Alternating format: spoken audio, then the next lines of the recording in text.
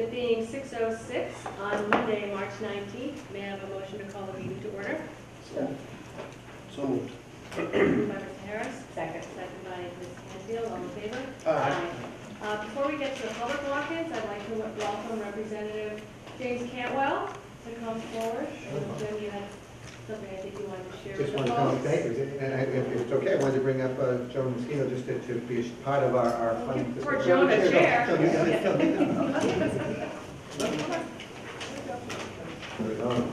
I've already taken care of them. That's exactly it, it's teamwork. But I want to just take the opportunity to say thank you and come before the board, but just to express my personal gratitude for your friendship, for all the tremendous work that you've done for all these different years together. Tomorrow, you and I first met back when we were running things to do overrides for school education. Back with Ivy Ryan, going back to with all of you, just experiences over many decades. But I was writing down, you can literally see I was writing as I was driving, I shouldn't say, but just putting Not down much some. has changed. Yeah, that's right. But just for folks to know, the work and the dedication that you all bring, it's been such an honor to work with each and every one of you. Just in the most recent year, Joe and I were talking about, in just a recent time, we had $21 million projects that we're doing for new pipes in dealing with, and in red, people get frustrated because there's a long-term project that you're doing to take care of water pipes. The new EOC that we're in, beautiful building that's here, that talks about how we bring together all police, fire, all the folks who respond to every emergency. New library, a new library cabinet, all your tremendous work. The new Gates School, that's what Michael was talking about as we came in. And then all the work you're doing for infrastructure. I have to say, having Nancy Durfee has made a huge difference. We should know that there's a reason why Governor Baker comes here to Scituate, and we want to go, or Senator Markey, my new boss, coming to learn, because Scituate sets the mark about how to prepare for the triple threat. Because we know we have rising sea levels, we know we're having more frequent and intense storms, and we know we have old crumbling infrastructure. So the fact that you've been able to show how to respond to each of these storms, with Chief Murphy, with Chief Stewart, or Jim Woodrow, with whom I used to work with at the State House, and I just joke that now that he's come in, I'm ready to leave. Don't say stuff that people that you can't, well, you know that. But the tremendous honor that you've given me, I just want folks to know that your voice through this board and the tremendous work that we've all been able to do as partners, I'm thrilled, we'll talk in a moment just about Joan and the partnership we've had. But just working together on a local level, you've given me the opportunity. We worked early on for the new Maritime Center, which has been a wonderful resource, and there was some minor state funding just for dredging. A lot of it was volunteer. Actually, the kids from South Shore Tech who built it, and Jimmy Gilmore donated a lot of it. But that was a great community project. Rose's Lane, folks who were here when I first came in, Rose's Lane have been trying forever to try to get sewer service, and that was one of those our things that we were able to help on. Being a green community here, the Gates School funding, the library funding, you and I work together. On the state level, one of the things I'm always going to be proud of was getting your feedback on the dam and seawall funding, because we've used our two little towns. We've allocated now some $35 million have gone out, and our two little towns together have had about $18 million of that. Out of the 75 communities, we get the lion's share of it, which we should, because we do hard work. We talked early on about the need for a seafood commission. Gigi Malarkey, who's over my shoulder, is someone who's the brains behind everything that I do, but just a way to help our fishermen. Scituate and Marshall fishermen combined, we have the 4th most productive fishing ports in the state. It's a huge part of our economy, and to make sure that we find every way we can, as you all did, to make sure that we renovated the fishing pier, commercial pier, to make sure that that important part of our economy can thrive. Because of your support, Anne Marie Galvin, what a wonderful pick that you had years ago to run Scituate Facts. You should know that at a state level, she is a person that we look to often to talk about ways that we can make an impact statewide. And because of her efforts, working with Ben Thomas in my office, we started a statewide commission that's been proving that we spend 97% of our money we're spending dealing with substance misuse is spent downstream after someone's already become addicted. So it could be our tremendous fire and police who go and Narcan people who bring them back to life. Money we spend at the hospital to bring them back, recovery coaches to go with them, long-term treatment, long-term recovery, sometimes jail. We've been spending precious little of those funds up until recently on trying to do prevention. It's something that Pat O'Connor and I and Joe Moschino have been working very, very closely on to try to do this promote prevent commission. Final other quick points federally. The thing I'm always going to remember, Sean, because I know it's yourself, Tony, John, all of us, just a little bit before your tenure, but flood insurance. If people want an example of how you make a difference when people say you can't change City Hall or you can't change Congress, our two little towns, when the federal government came out with federal flood insurance changes that would have dramatically changed our towns. People, you know, the Sullivans out near Lighthouse Road had one bill for $68,000 for flood insurance, and because we pounded the ground, we brought our federal officials here, we were able to really demonstrate why that would make a change. We really helped to change federal law, and it's one of the things I will always be proudest of that was led by this board.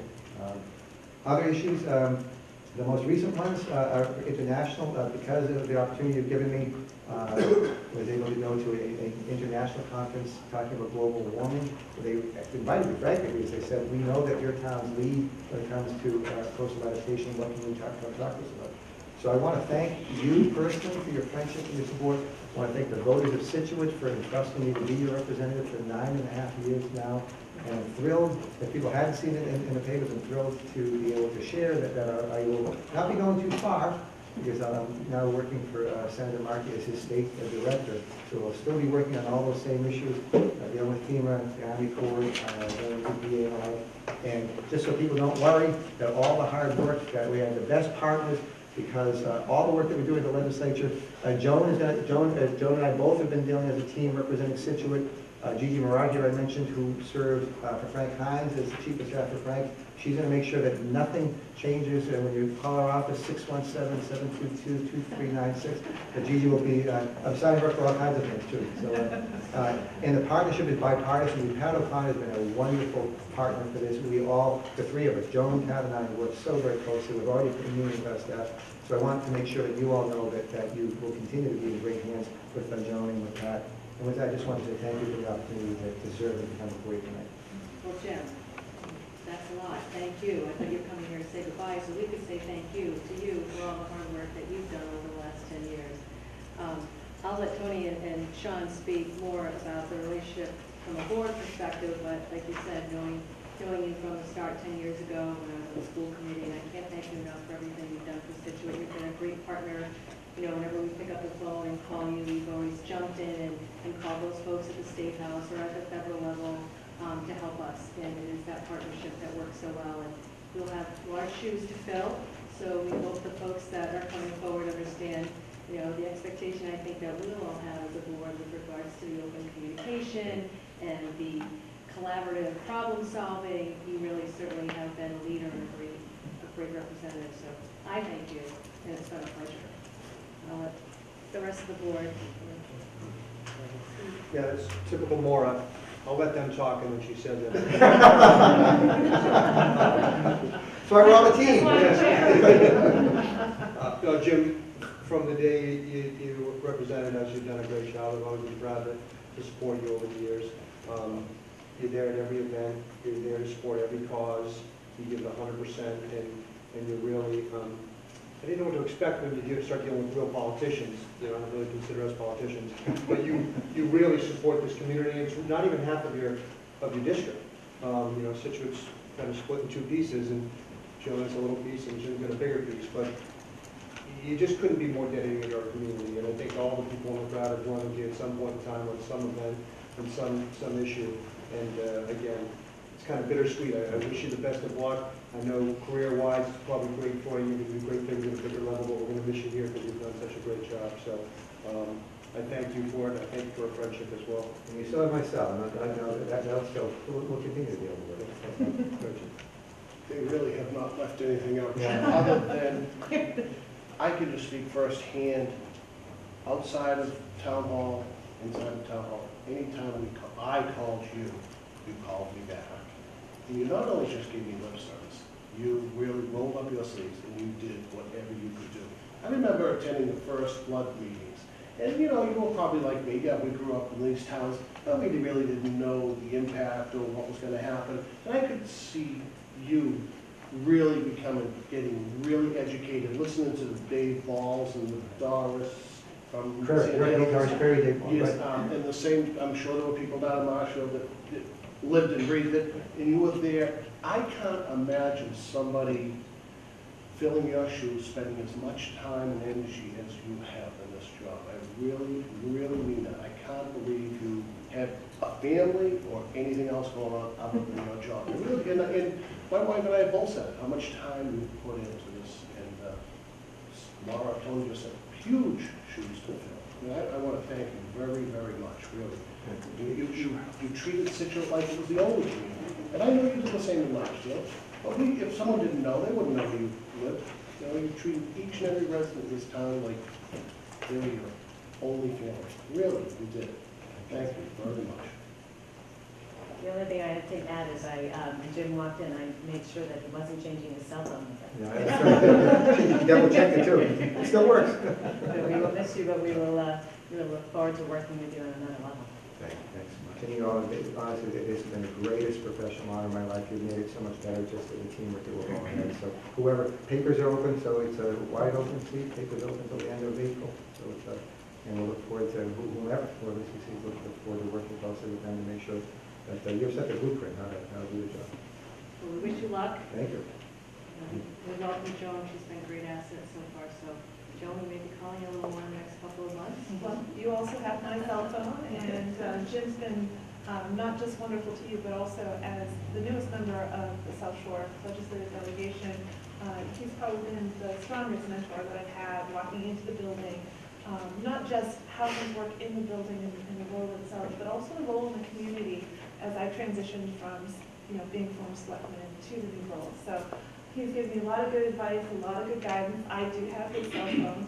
You all have mine now. And in the interim, delighted to work with Gigi and with Lou from Senator O'Connor's office to serve the community, the whole community of Scituate, not just Precinct 3. And the only thing you should really know is that, unlike Jim, I do actually sleep at night. So, say between midnight and 5, I might not answer. But apart from that, No 10:30 text messages? no 10:30 text. Well, maybe. And the fact that Patrick has been a city councilor, so he knows, and Lou came with just 10 minutes notice. So Lou, thank you so much for Lou. You're more than welcome, and if, I do want to say one thing too when he's done. But just the fact that you being breaking in, that Joan has been a selectman before, knows this town super well, a Harvard grad, so I say she's the smartest of the South Shore delegation. But thank you all for the opportunity to come. I know you have a lot of business ahead of you, and I want to thank Pat O'Connor for the friendship, and Lou came with just a moment's notice as we're talking about it. So. Well, Senator O'Connor wasn't able to make it. He was on his way back from the State House, but I was thrilled that Jim called me to tell me about this, because I do want to add that I know Patrick, his working with you, you guys are on the opposite side, as well as with Joan. He thoroughly has been very appreciative of the work that you guys have accomplished together. And I know he's got the utmost respect for you. And as everyone on the board said, these are some very big shoes to fill. His commitment, dedication, knowledge is going to be real tough to fulfill. So I want to say it's been a pleasure working with him. Thank you.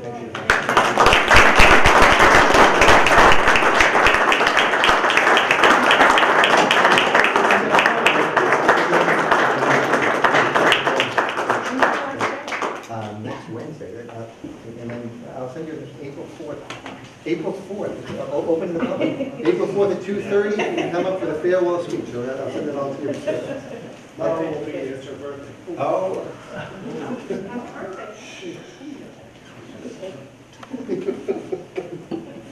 Okay. Moving on, thank you very much. Are there any walk-ins here this evening? Okay. There being none, we'll move on to the first agenda item, which is to discuss and vote the change in change in manager and the, oh, I'm sorry. I'm jumping ahead, I'm here. Oh, Sorry, James, report from the town administrator. Get me to object at all. So, two things real quick. We're going to have our next coffee with the crew Friday at the Coffee Corner. Myself, Chief Stewart, Chief Murphy, and Kevin. We'll be down from 9 to 10. Anybody wants to come by, have a cup of coffee and say hi.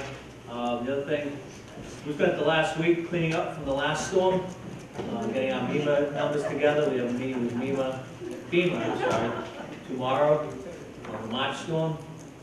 And now I just got the latest notice for this week. Up to 8 to 10, 12 inches of snow in southern Worcester, Middlesex, Essex, Norfolk, and northern Plymouth counties. There is a winter storm watch, there is a coastal flood advisory, and there's the potential for scattered power outages along coastal communities. So the storm that last week we thought was going to come tomorrow, so we moved the meeting. That we didn't think was going to come at all, has decided to come back. So as of right now, it is ramping up into a classic nor'easter at this point for us. So we will meet with FEMA tomorrow morning, and then we'll sit down and start planning for the next one tomorrow after. Is that it? That's all I'm going to do tonight, yeah. Any questions for Jim? Need my rest. So any questions? Yeah, all right. So now, moving over to the discussion and vote for the change in the liquor license, change of manager for the Hadley Country Club. Mike? Yes, I have to recuse myself as a member. Okay. thank you. Mike Hayes representing tonight's applicant. And with me is Joe Ferrari, the new manager, who would like to come up, and my job is to introduce him to you, and he'd be happy to answer any questions about his experience. And Have a seat. Thank you. Welcome. Thank you very much. Appreciate that. So tell us a little bit about yourself. I did read that you do have some extensive experience. I have been managing restaurants most of my life, yes, and happy to be moving on to Hatherley and managing down there. Most recently, I opened the Cask and Flagon in Marshfield, so I was the opening manager there, hired all the staff and trained all the staff, and operated that establishment for almost 5 years. Prior to that, I was with Beer Works, running multiple locations for them, front of house operations manager at several of their restaurants, Boston, Hingham, Salem, Lowell, for about 12 years with them. And then other restaurants before that. Went to, actually, one of the few people that went to, actually got a 4-year degree in hotel restaurant management, and actually went into the business that I studied for. So, yeah, happy to be here. Excellent. Sounds like a good transition for you. Yeah, I think it's a great fit. The numbers have been great, and everything's been great so far. Well, I went through the documentation. I don't have it before me. So I was defer to Tony and Sean if they have any specific questions about what we have represented or anything for Joe. No, based on his background, the restaurant like the Fours, it seats how many? Cask and Flags, I know, 130, I mix it up all the time. 139. Yeah, I mean, 300 plus, yeah. I think, And that's, do that. that's about the size of most of the Beer Works restaurants that I was operating. So obviously tip certified and well-versed at training staff, and really that's what we're getting, obviously a seasonal operation, getting into hiring and training right now, and looking forward to a good season. Yeah, the only thing I'd emphasize is the fact, underage drinking, we're very strict with that. We've got strict guidelines, and although I don't think Hadley's come before us since I've been here, but that's, maybe not the right environment for some other ones, but just be very cautious of that. Yeah. I don't know if you have the hygiene equipment in there or not.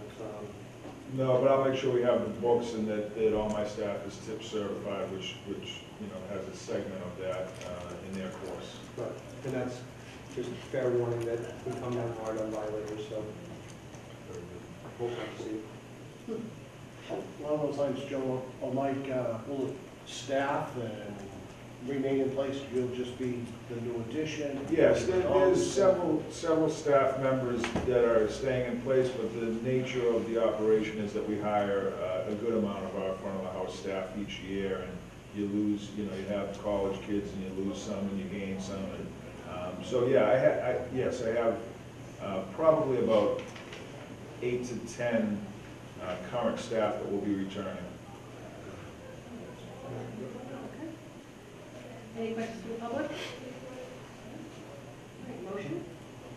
Any other questions? No, other questions? Move the Board of Selectmen approve a change of manager for Hadley Golf Club Incorporated as Joseph Ferrari. Ferrari. All right.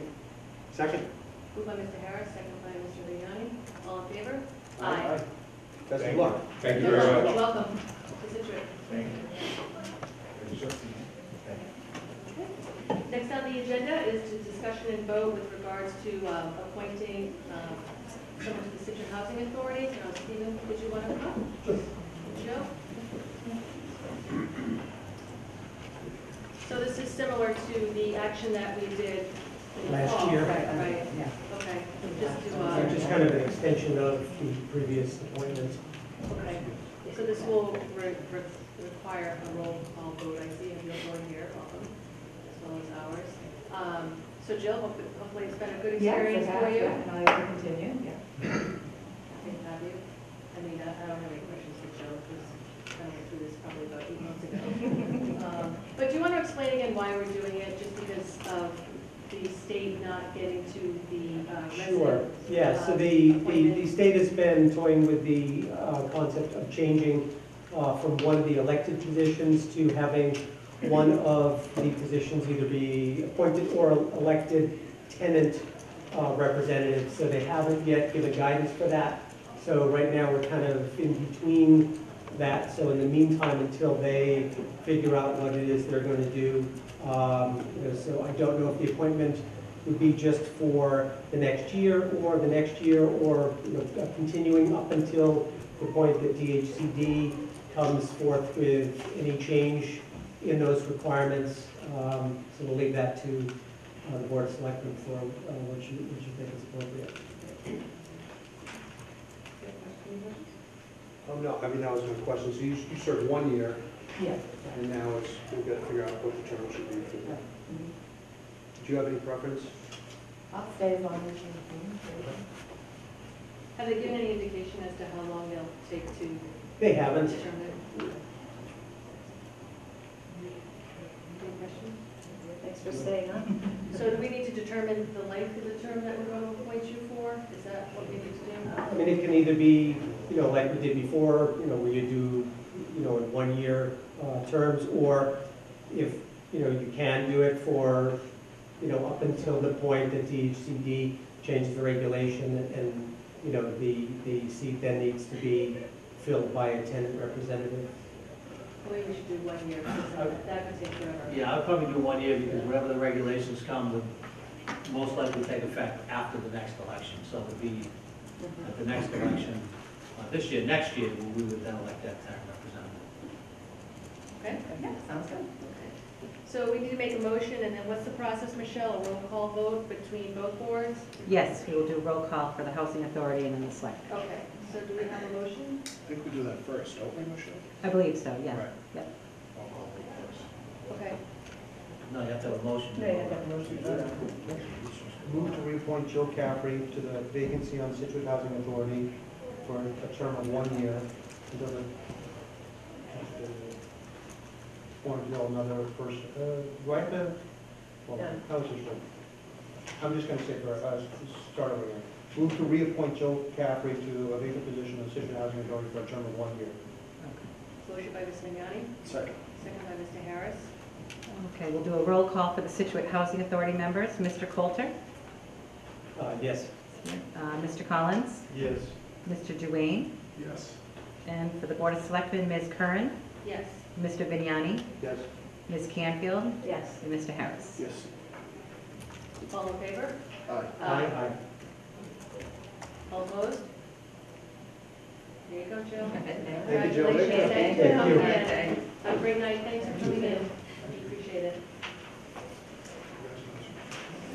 Sean McCarthy, Sean, here. Next is a discussion and vote on some DPW contracts. Kevin is out of town this evening, so Sean is stepping in. How are you? Members of the board. Before you are 3 heavy equipment bids that typically we can satisfy with the $45,000 a year until we get hit with a storm event like these. We bring in large off-road, basically pit equipment to clear the roadways from debris from Minot to Hummerock. So the 3 contracts before you this evening.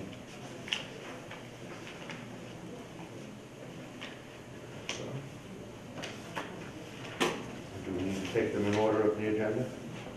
It's probably best. site pros first.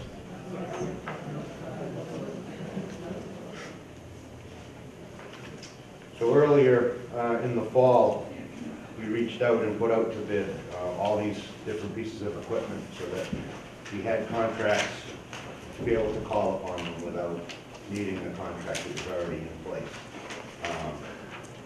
So each contract has been awarded based on the equipment that they provided at the lowest rate. So it's on their executive actions, the hourly rate for each piece of equipment is identified. But with the storm events, we will be going over the $50,000 without a limit. Questions for Sean? So when these contracts are signed, do you supervise the equipment even though they're providing it? Or how do, because there's no... Yep, they provide an operator and they drop off the equipment, and typically Mike Green will have people from his office overseeing. Sometimes the engineering department does get involved when we start placing material back on the beach, cutting through easements and things like that, so that we stay where we're supposed to stay. I can attest to Sean and Dan being out there for full days. Sean? No, I know this quite well. Okay. Do you have any questions for Sean with regards to site plan? No. So, do these individually? Do we have a motion for site plan? So move the Board of Selectmen award the contract to provide heavy equipment rentals to the town of Scituate to Site Pro Contracting and 407 Enterprises. Second. Moved by Ms. Vignani, second by Ms. Canfield. All in favor? Aye. Aye. Opposed? I'll just abstain, that's all. Okay. Michelle, Sean abstained. Thank you. All right, the next one is with G. Lopes Construction. Again, for the storm cleanup. Correct. Yeah. So Sean, maybe, what's the total overview, what's the total liability here for these three heavy equipment? I just don't have it in front of me, I apologize. No, that's it, and you may not have Yeah, we just have the, the complete backup to know what could be expended by them. but we have estimates, I mean, this is just an hourly rate. Just so Correct. people know we're looking at, it's You know, Lopes, $140, $130, $160 an hour for one of these big vehicles, up to $200 an hour, and that includes the driver. yes, operator. Right. Operator. Right now, for example, in Humrock, Lopes is approaching $50,000 in equipment for a street cleanup from this past storm. So the way that this looks is each of these people have different types of equipment.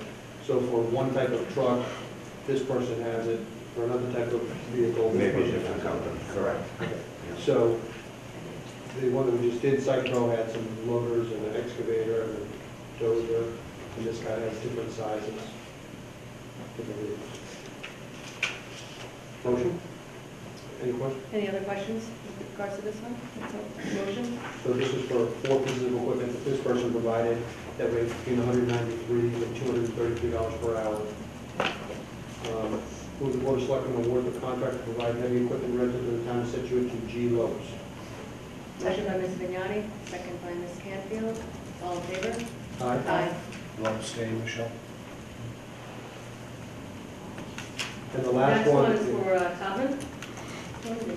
So, yes, so Topman has 1, 2, 3, 4, 5, 6, 7 pieces of equipment and some crews as well. What's a small crew and a large crew? Mike uses them for catch basin repair, where there'll be a dump truck, a backhoe, an excavator, a laborer. They'll remove the frame, rebuild the catch basin, put it back together. They get charged by the hour for a project like that. So this is equipment that's anywhere from $85 an hour to $70 an hour, and crews from $305 to $450 per hour. So a large crew has how many people in them? I would say 4. 4. 2 operators, 2 laborers. Does that include the vehicle or no? Yes, and the equipment, yep, all the For equipment the necessary. large crew? Yep, So that 450 is some piece of equipment and 4 people. right, and probably a small 10-wheeler dump truck. He does have a separate price for that, but He does a lot of small drainage projects in town, so that he can bill on an hourly rate rather than, I guess, by piece of pipe. Any other questions? Motion? Move the board of selectmen award the contract to provide heavy equipment rental to the town of Scituate to Topton Enterprises. Second? Motion by Ms. Grignani, second by Ms. Canfield. All in favor? Aye. I'll abstain. Michelle Shaw stayed on those as well. Okay. And then, very importantly, the emergency water line replacement. This is lost during the storm. See some residents here, so sorry. Can we talk a little bit about this? Yeah, on Inner Harbor Road and Townway Extension. The water main at the Townway Extension was completely exposed during the storm event and actually broke apart. I think that, sorry, this isn't in color, but there used to be a hydrant on top of that. Gas mains wrapped around the utility pole. There's pieces of pipe here and there, and services that are exposed. So we immediately got some contractors out there to price it. We put we kind of set up a bid to get unit prices on it, and then realized that a portion of the main was replaced in 2005 to 2007. The end closest to Peggy Beach parking lot. When we determined that, we modified the scope of work for the contractors to bid on. The water department went out to uncover buried gates because the water main in this portion of Peggy Beach is behind the homes. After you get past the first 7, 8 homes, it goes between the houses and it ran where the old road used to go. So the newer main, we believe, is still in one piece. So they've exposed some gates along the way into the property. Halfway down the beach, there's a top of a hydrant sticking out. There's another gate there, an inline gate, so you can manage the water, how far it flows. As you go down a little farther, there's pieces of main laying on the beach. So the main was there, and now it's between the houses and broken in pieces. So the water department shut off the gates. One, to stop the loss of water, and two, so that they could start to research how they could isolate this and put this back together. They can't isolate it, turn it back on because it was exposed to salt water. So if that went back up the pipe, even though they had shut it off at the street, we don't know what's been sitting in that pipe. So the idea right now is to isolate the newer section, flush it out through the hydrant, see if it holds pressure, that there's no leaks in it, have it sampled and tested for bacteria. That's a 24-hour process just for the test itself. Then we can turn those first 8 or 9 homes on as soon as we get a clear bacteria test. And we can get these guys in to continue the loop on the Townway extension and make that connection under the emergency conditions that the state are under now. But that does take a little more time than what they're trying to isolate right now. So if we approve this evening, when can you start work tomorrow? Or what do you have teed up? The water department is already working on isolating, get those first 9 on. Hopefully that there isn't a problem with that pipe, and it just needs to be flushed and chlorinated and tested that it's okay. And when will they know that, Sean? You know, when will they wait for the water department? I know they were turning gates on Friday. There was a leak in Humrock today that sent the crew down there. But they've exposed them, they've operated the gates. I don't know if they filled it and need to flush it, but that could be done tomorrow from my understanding. The prices that we solicited, and the ink's still wet, were to replace the Townway extension end. We removed this newer portion behind the Inner Harbor Road access. The initial price to do it all was $267. We realized that first 1,000 feet may not need to be done. And we got a low price of $167. So we could issue the not to exceed 267, but I don't know if we need to spend it. Right. We won't know until we test the main and see that it holds I mean, I personally would pressure.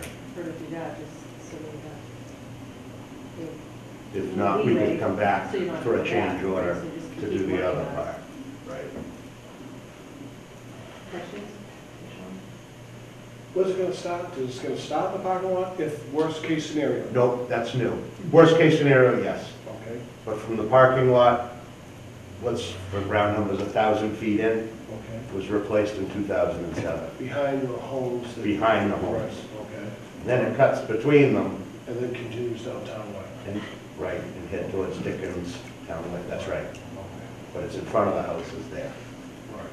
So we'll replace this portion by the telephone poles, keep them with that utility. That doesn't seem, if anything, that gains material.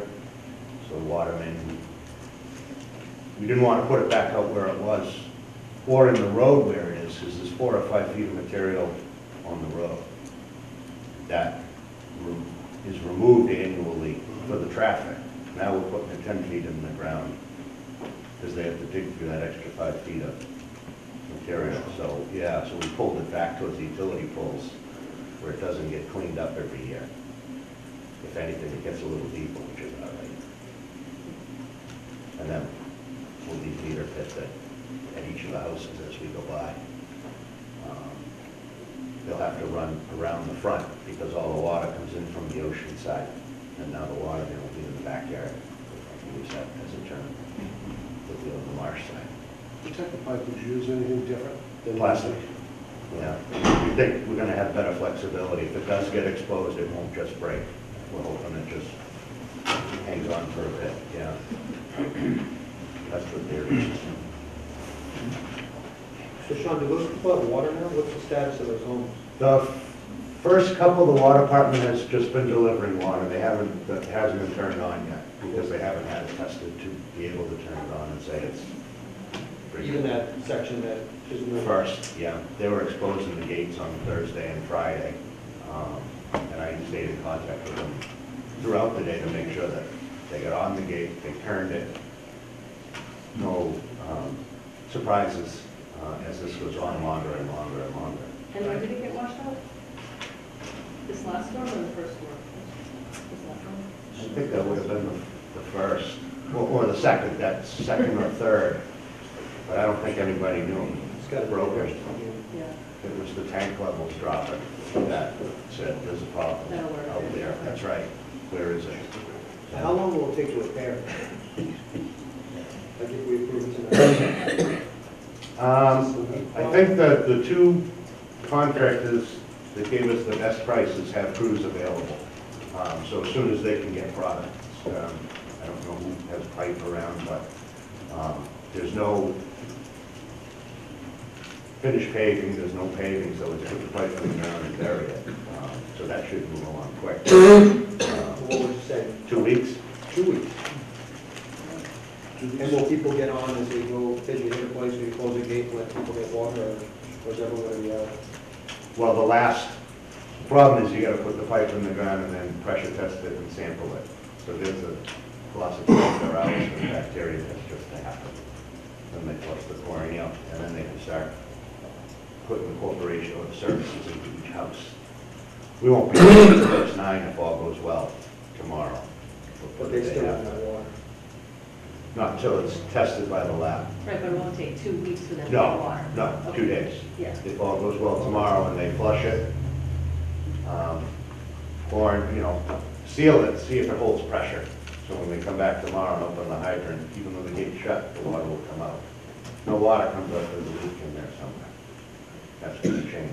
If not, they'll sample it, send it to the lab, and Thursday they could be turning it on. In the perfect world. Tomorrow's Tuesday. Some start. Gas lines Wednesday. still in place, like the. Electric's overhead, the gas line is not. The gas line is, looks like the water main out there, 2 pieces, yeah. I'm just curious, not that we can do anything about it, there are folks behind the nod, and yes and no. I just wondered, if they get the water, do they have no heat, or do they not have electricity?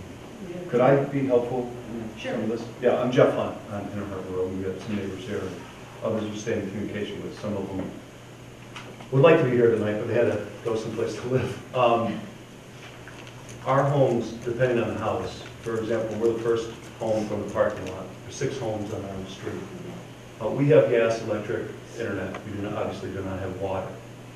I'm not sure about every other house because some of the gas meters are bent and look like they're exposed. I'm not sure if the gas is leaking or not. The gas company was there today and said that there's nothing they can do. They just can't access down our road.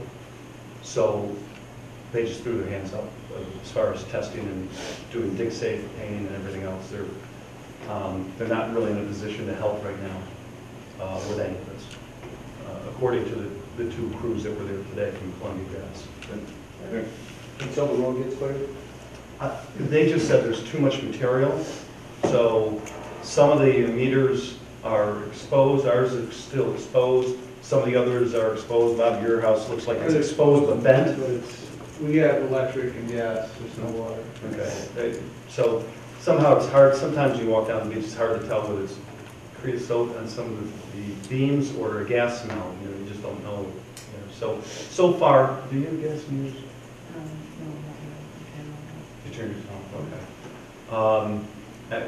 Can you see your meter? It's buried. Your meter's buried. Okay, so it's a little bit exposed, so it's probably not safe to turn the gas on in your house. That aside, the water is really helpful to live. From what I understand, and we've been getting various different scenarios, and I don't mean it like that to sound disparaging. It's just, the fire department's trying to hustle, the DPA's trying to hustle, the water department's trying to hustle, you got 1,000 things going on. And they're trying to look at maps to see how old pipes are and everything, so, some of this is understandable, but to me, and for a water company, it seems to me that it's the newer part of so there's one main hydrant in the beach parking lot. The next hydrant is at the end of our 6 houses next to Jane's house. Then it takes a left-hand turn out to the beach, and that's what broke apart. So ours is in the road, although the road now is 5 to 6 feet higher with sand. I don't know what they did dig around our shutoff valve in our house. They did dig to that, so I don't know if they were able to test that. What I was unsure of and trying to understand, and maybe you can help, Sean, the hydrant, originally Kevin said they had to replace the hydrant by James, the one that is at the right-hand turn. I don't know if that still needs replacing or not. You know for sure? No, but they'll use that to be able to fill your line and flush it. Well, to fill, that would be the end of the line, correct? Yes. Okay, so to me, it's just like 2 things have to be done. They have to test whether a gate there, a cap or gate, will hold pressure so we can get service. Because if the other house is the other end, they're not residents full year. Okay, so we gotta get pressure. Then we do that, and that will also test to make sure there's no breaks in any of the individual water services to the homes. Correct? Or do you have to expose the service itself? Correct, because they shut the service shut off so that they can test the main and chlorinate the main. Right. But do you have to test the individual home services? No. Okay. We don't want the water to run up. That's Yeah. why they shut them off. But it didn't shut off at the houses, you shut it off It's shut off at the street. at the street, way up by, as you enter into, And that shut the main off. up by the sewer pump house. Yeah. Okay, so that shut the main off. So if we do a cap there or a gate, turn it back on, test the pressure, test the water, we can get on with life at our homes. Correct. And that's what we've been waiting and hoping to have happen, rather than originally it was turned into a big project, which was to continue it down behind the homes on Town Lane Extension, which is, it can be done in 2 stages with, taking care of the people who are living and take care of everybody else at your, not your leisure, but Yep. before they come back from summer. That's how we're pursuing it. Okay, now. but so you have a contractor that can start and we can cap that and get going with light then? Well, the water departments will move even faster and operate this gate or open that hydrant, turn the water main on, flush that main. Only that main by the first 7, 5, 6 houses. Okay. We also need we need to coordinate too, because we've got to clear that road too, because if there is a problem with any of the services, we need to let the gas company get in there too. Right. I'm gonna put a call into them to see what's going on. Well, two I do gangs have are out there them today, already. maybe they can give you what their evaluation is. Sure. Is that, so that's, right, that's the intent, to liven up this first 1,000 feet.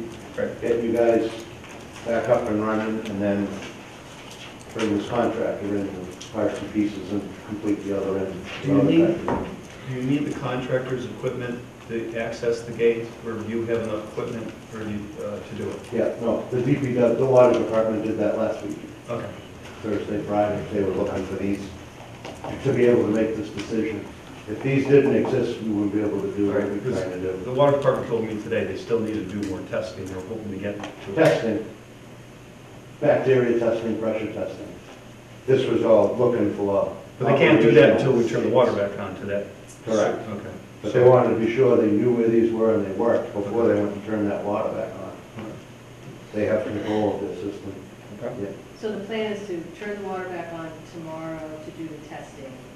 And if all is clear, they can turn the water on to the residents' homes by Correct. Thursday, Wednesday, Thursday, what is? I guess they would coordinate tomorrow. Okay. I just Have want to to set sit proper 24 hours, expectations for the and I think residents, so. it takes 24 hours for the test as well as the Right. chlorine sitting in the pipe for 24 hours test. So we're talking 2 days, Wednesday Thursday. night, Thursday night. Be Is there any way to do this quicker? I think it's a bacteria testing. That's how long it takes for the test to. Are the houses past where the pipe goes to the left, are they all seasonal people? There's anyone living there? Or is this group of houses just the only ones who live? So where it's behind the house are residents, where it goes out to the beach, those are seasonal. So if we get this one section working, Yeah. everyone that's in a home there will have. The only thing I'm not sure of, like Sean, and maybe you do or do not know the answer to this, is at that right-hand turn, is there, more to your question about can this happen right away, is there a gate that you feel will hold the pressure versus a continual line? And you think there is? Yeah. Okay. And like I said, 2005, they put them, and they operated them Friday, exposed them and put the wrenches on them, and they didn't have a problem turning them, so it Okay. seemed to be operational. Yep. Great. Any other questions from the residents? Board, any additional questions? The only question I have is this contract does that go into the FEMA and NEMA conversation, James? Just for clarification, the money that you're talking about is actually for the town extension. To do what you're talking about for us isn't $167,000. That's all within kind of a water department operating budget of DPW? That's what we'll have. Which we can still. But we'll still put it in for FEMA reimbursement because it was caused by a storm event. Yeah. So, Okay. But the extra 100,000 is if something goes wrong in that area, right? When we open that, So if the valve doesn't hold, if there's something wrong with that pipe, you'll have the money available to fix that section. Who's the contractor, Sean? CNOT, the ones who just did, who were just in town. It sounds like you've got it under control. Happening quick. Not quick enough for them. No, I understand, yeah, when you don't have water, it's interesting. And just to look at Jim, the water department this is their priority, right? yeah, the only thing that took them out today was an active water leak on Humrock that we'll have ours fix that and we came back. Okay. Yep. So, where's there a live hydrant? What's the nearest live hydrant to there? The parking lot. The fire department knows. Yes. Sean, that's not live though. We don't have any fire protection right now. That one? I don't think there's So anything where's- live near us. Maybe at the top of the, by the pump station, is there one there? There's a gate there, but I don't think there's, I don't know where the nearest hydrant is. Not anywhere near our homes. It was shut off March 7th. Will you make sure that everyone in this building knows where the nearest one is? All right, that's all right that you don't know, but as long as the fire department knows. Well, it cannot get into our house anyway because there's not cleared up to our road even so, there's, Keep your fingers crossed.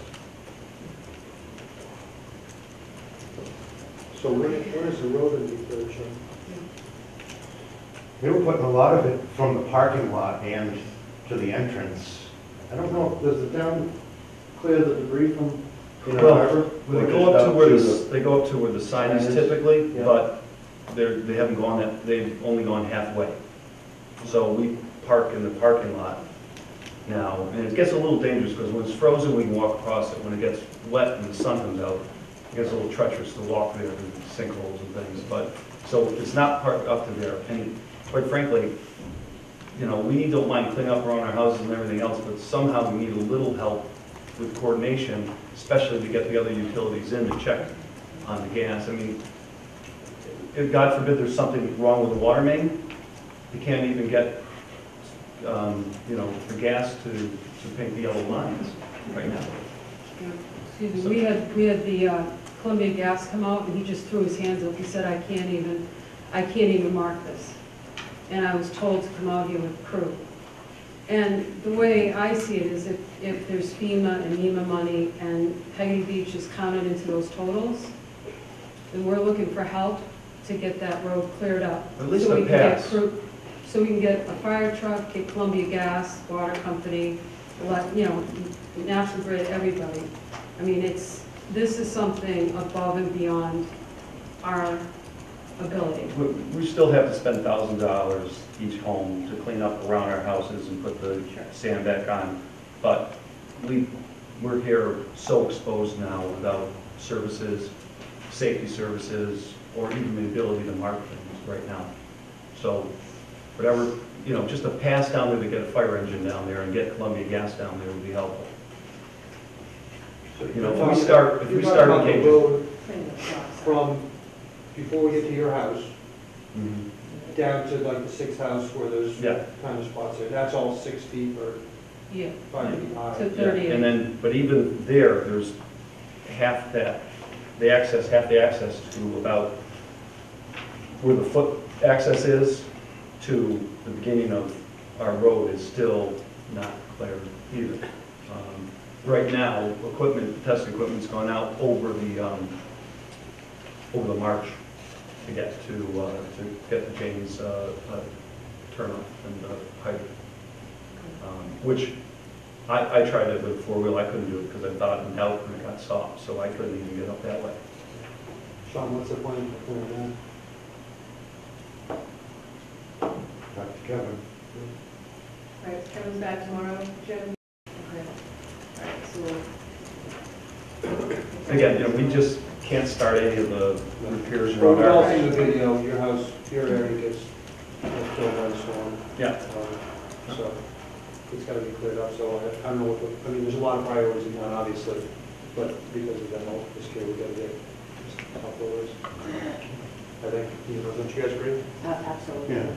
And, you know, the other thing is, I just want to say is that there's 1,000 priorities going on, and people in town have been terrific.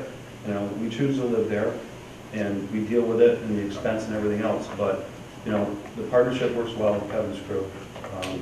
It just gets frustrating, so appreciate anything you do. We appreciate you saying that, so, thank you. As we said, unique situation, so we'll touch base with Kevin tomorrow. Great. Thanks. Thank you very much. All right, a motion for emergency water line replacement? Move the Board of Selectmen award the contract to provide emergency replacement of the water main on Inner Harbor Road and Townway Extension to C. Thornton Corporation for a sum of not to exceed $267,000. Motion by Mr. Harris, Second? second by Mr. Vignani. All in favor? Aye. All right. Thank you. Thank Good you. luck, we'll Good luck. take this tomorrow. Thanks. Yeah. Thank you. Good luck. Hope we can get it fixed for the next It doesn't come to your back. Thank you, keep me informed. Thanks, Sean. Keep Jim apprised. Okay, so next is the operating budget.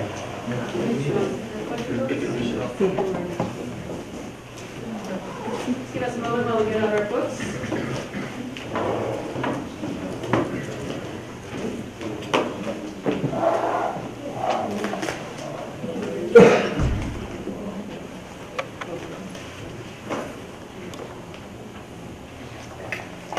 Sorry.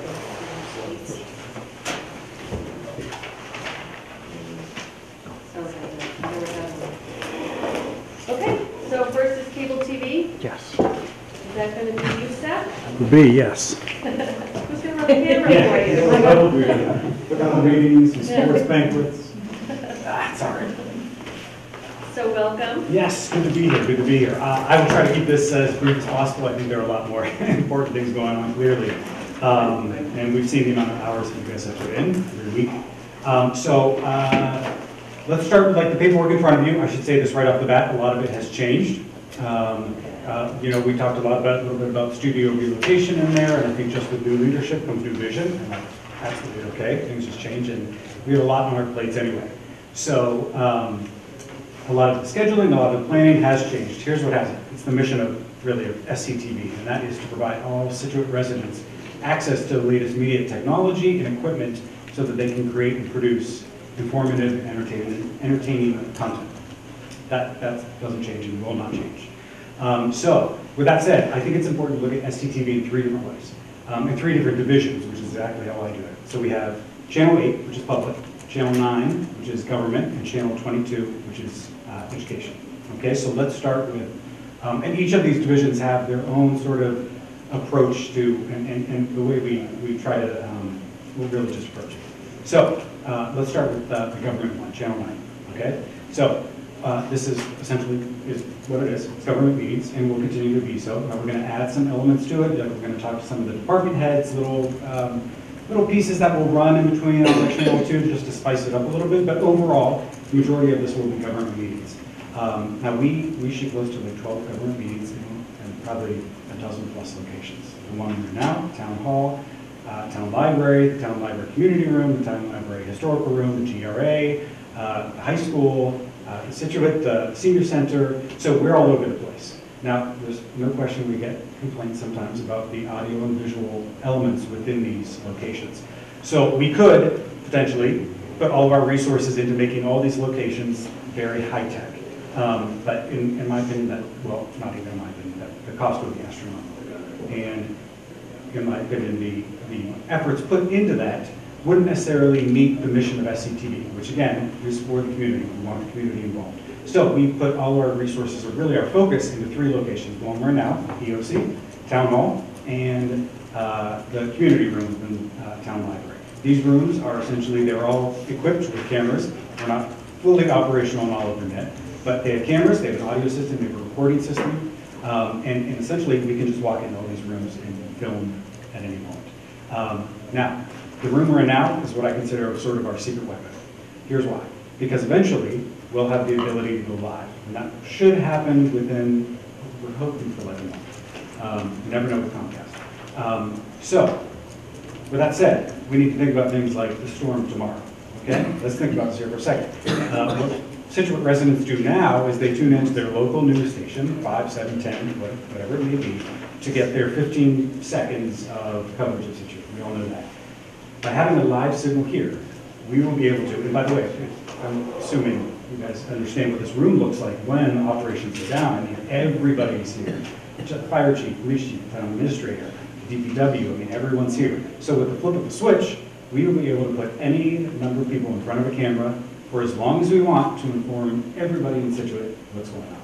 Granted, with storms, yes, we lose power here and there. But the idea is that maybe someone will see it and can pass that information on. So that's really our goal with the government division. So that's division 1. Division number 2 is our educational one.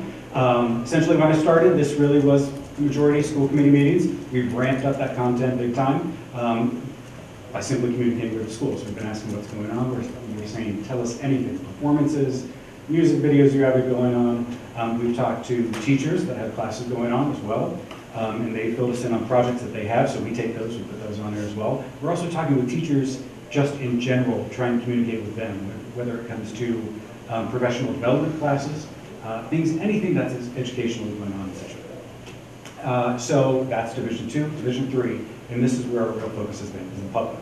Again, let's go back to our mission. It's to grant access to all Scituate residents, access to the latest media technology and education, okay? Essentially, we want SCTV to be as a Scituate library. This is a resource you can go to at any time to borrow equipment, to learn, to then go out into the public and share what you learned, okay? So we've gotten a number of groups and individuals, organizations, and businesses coming in on a regular basis to borrow equipment and going out and filming things. And it's gone really well. We have the Arts Association doing things. So we have people coming in just to do cooking episodes. We have people filming their child's dance rehearsals. We have people just filming their dogs as they take them on a walk. You know, it's very simple. And sometimes you'll say, well, now that's the thing. So you will tune in and you will say, why am I watching someone walk their dog? Well, this is my response. First, people like looking at animals, look at YouTube, look at the funny cat dog videos. They have millions and millions of views. More importantly, it is about getting people into SCTV to get them to use the equipment, to take it out, to get comfortable. Look, the majority of the time I go out there and I say to people, I'm like, come, learn our equipment. And they're like, I don't even know how to use my TV remote. It's like, no. It's much easier than you think. You know, we have a variety of cameras, and the majority of them are open to hit the record.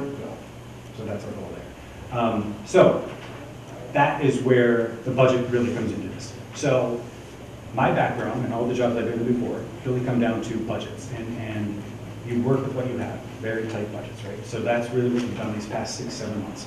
And to be totally honest, it's not working. Everything we have is really, really old. It just needs to be updated.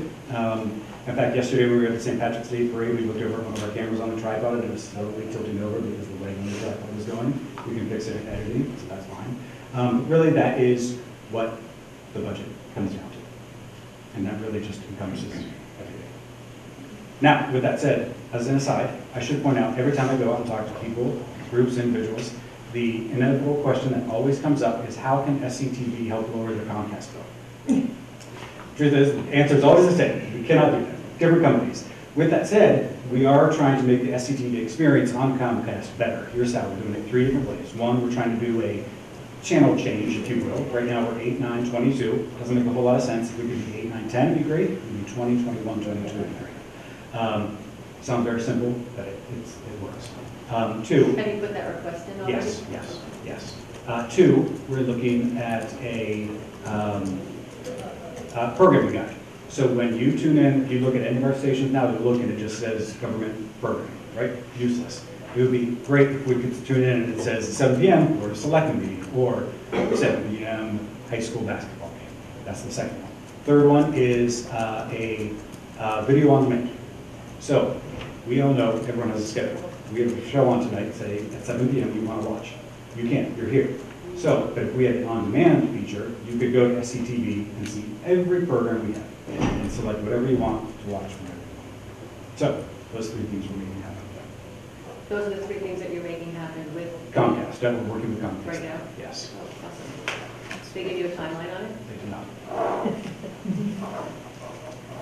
So I'll just review the numbers for everyone, then I'll open up to the board. So last year, your budget was $126,720, and your request this year is approved from $259,501, with the largest change in the equipment request for capital outlay. So that must be addressing exactly what you just sort of raised. Yes. You want to upgrade the equipment. Yes. Okay. Questions? For Seth? Yeah, looking forward to those changes. So the $150,000, what equipment are you actually looking at? So when it comes to equipment, we're looking at cameras, the actual equipment that will go out into the field, and then as well as technology. So really the technology, I mean editing software. So we need, ideally what happens in the future is we have a media lab, we have a studio now, although the software there is just as out of date. What we want is to sort of have classes where people sign up, they come in and learn everything. It really does come down to the editing software because, frankly, everybody has filming capabilities now. With all the phones, you can just do it and you can make really good stuff from there. We still want people to learn that equipment. But both of those elements are really appropriate for that. But is there a list of that? I didn't see it. No, there is not a list, and here's why. With the editing, we know exactly what we want. The editing software we use now is not real world, so it's difficult sometimes when I'm teaching people it, and I know that when they go out, maybe more so than younger people, to get jobs, what they've learned will not necessarily be what they find in the workplace. That said, the software is close enough to what's out there now that they can get it. The TV equipment, there's not a list yet, and this is the reason. So I have a lot of equipment there that we've been using. I am trying to find the most modern equipment to keep SCTV relevant while not making it too difficult to learn. I don't want a lot of switches. So I've sort of been sending out the equipment I have now to gauge how groups and individuals react to it. Can you get us a list of what you want? And it's tough for us to pass a budget with $150,000 item, not knowing what it is. So even your best estimates in terms of cameras and software or whatever. Yeah. The one other thing is this is funded through everyone's cable bill. Correct. So the fund, Nancy, how do we do this? The PEG access revolving fund would be a funding source in the motion of the article.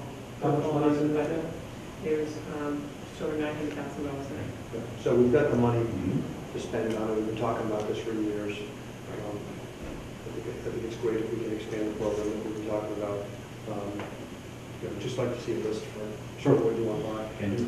The other comment I had is I'd love to see more high school sports on the TV. I know it's tough because the games are at night and you get someone to film it or not, but well, one of the things we started is something called Scituate Fandom. So we get a lot of requests from people, parents, that say, can you come film my son's, daughter's game? And our response is, sure, we could show it there for 2 hours and put a camera in it, would be wonderful. But a limited number of people would probably watch that. What would make it more entertaining is if that individual, the parent, specifically carried the camera, went to the game themselves, filmed it. They can film whatever they want. They can film their son, their daughter, as much as they want, and then move it here. yeah, I mean, this is we did it a few years ago, maybe before Bill. But we used to film some of the basketball games, some of the football games, and get somebody out there. And it's usually a student, they have to know use a camera and people go and do it. But I know that's the challenge is to get someone to actually film it. But I know it gets watched by those younger kids, the parents, and whatever. So, absolutely. And there's boys, girls, indoor, outdoor. So anything you do to expand that, I think would be great. I can say even if we had to put more money into part-time salaries to pay somebody to go do it, I think it pays. I think it's a service we want to provide. I can say we had a very large group of soccer moms that would come in every week, borrow a camera, and they would film the games. That's great. Yeah, I'm talking, not going and filming Mr. C's soccer game, but this is our high school sports program. So Tony, just so you know, I talked with Seth before. Bill, can you just, who at Scituate High School and First Ave. I talked with Seth before at the beginning of the year, and we have one video system now that's a Pixel-Lot system. That's a new system that we'll be putting up in the gym, and I'm putting in for a grant to get a second one that will go up at the high school field, the turf field, and it will live stream all sports that are going to be played there. So if I get the grant, we'll have one inside the gym that will capture every sport or activity that goes on in the gym. So even special town meetings can go up, live stream, and then also anything that happens at the turf field. So I hope to have that at the end of this year, and it'll be up this summer. And any game that's inside the gym or else out on the turf field, anybody can watch online. That's great. Great, and would a copy of that digital recording go to? We can work that up, and everything goes into a library, so you can go back from any time it's installed and go back and check it out. And of course, there's venues, there's baseball games, there's rugby matches, there's all kinds of things that aren't in those two venues, but I think it's a good thing. But you're still going to need the staff to film, correct? Yes. Not with my system. Not my system. My system, you don't need a staff. It's a tower that has 4 cameras in it, and it follows the ball. It's quite amazing. So the live stream goes to an app, not to? It can go to an app when it's online. Okay. NFHS. So we can record that. Exactly, it's recorded, and what there'll be is that it'll be on the high school website, there'll be a link where you can get right on and watch. Cool. Good luck. Thank you. Who's the grant written? I wrote that grant for sure. So I was awarded one, and hopefully I get awarded the second one, which I feel pretty positive about. Great. Great. Sean, Well, it's just gonna, Tony had asked, the question I was gonna ask, you know, where exactly you spending $150,000, and, you know, it's not coming directly from, it is coming from taxpayers and their cable bill. So I'd only ask that you're spending the money like it shots. Really try to get as much as you can. Stretch those out. I look forward to the improvements that I have no idea what they were just talking about, but now I do. It's pretty exciting. Yes. Great. Great. Karen, anything? Thanks. All right. Good. Oh, sorry, Mike? Thank you. Just as, from the school committee point of view, since the library reopened, parents are complaining that the school committee meetings on TV are inaudible. You cannot hear a thing. We asked for microphones for years and years, got them a couple of years ago. Those are no longer available for our school committee meetings. They're at the library. They're at the library for what? Correct. So originally, the school committee had what we called a flyback. It was moved in there in preparation before the library was ready. When the library was ready for the flyback. Excuse me, are we talking I'm about sorry, the new library or the high school library? The new library. Okay. Okay, so back in the day, the school committee always did meet in the library. This was prior to my arrival. It was shot with one camera. Then, when we started building the new library, a new system was purchased with multiple microphones and multiple cameras. That, before the library was ready, the new library was ready, was put in the high school library to film the meetings there. In the new library, when it was ready, the equipment that was in the high school library then went to the new library. So we went back to the old way that the school committee meetings were filmed in the past. Unfortunately, in the process, people got used to the new way with this multiple setup that was in there. Well, can't we just use some of these funds to put it back Get some microphones. to the way it was? Yeah, I talked to Ron about this, and I talked to cable TV about this. The schools are still kind of deciding whether they're going to have their meeting. Right. So we're not going to do anything until they decide, this is where we're going to have our meeting. Then we'll get the equipment necessary to do a good job taping and filming it. So they're back and forth, I think, between the auditorium, the cafeteria. Working with Ron, we've looked at different locations. If the high school library does not work, it's too much in use. We need to set something up, and the students in there doesn't work.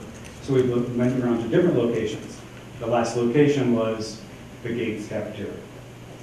And I believe that there have been some issues trying to get in there. That we have set that up to be there because there's a mic system already in place. You just need the cameras there, which we can easily do. But every time we've tried to be there, we hit a little wall, whether it's an exercise class or something. Is there some sort of inexpensive mic system that they could get to figure Well, out? what it should be pointed at, I'm sure. I mean, it's just silly to film a meeting if you can't hear it. It's very true. They're unwatchable. Yes.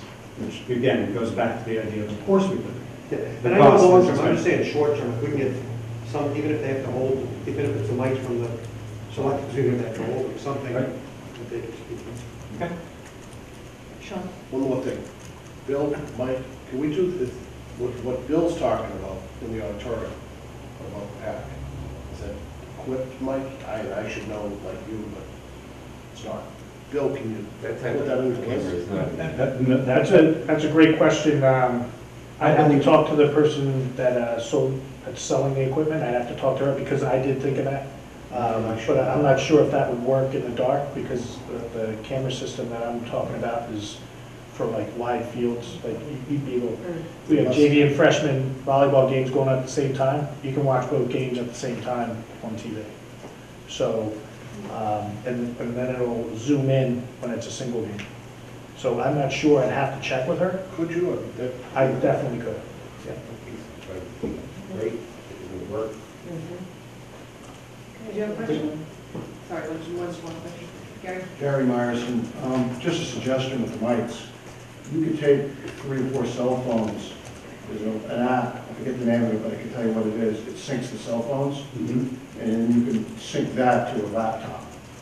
And you can have a temporary mic system, and actually quality, if it's a decent cell phone, is really, really good.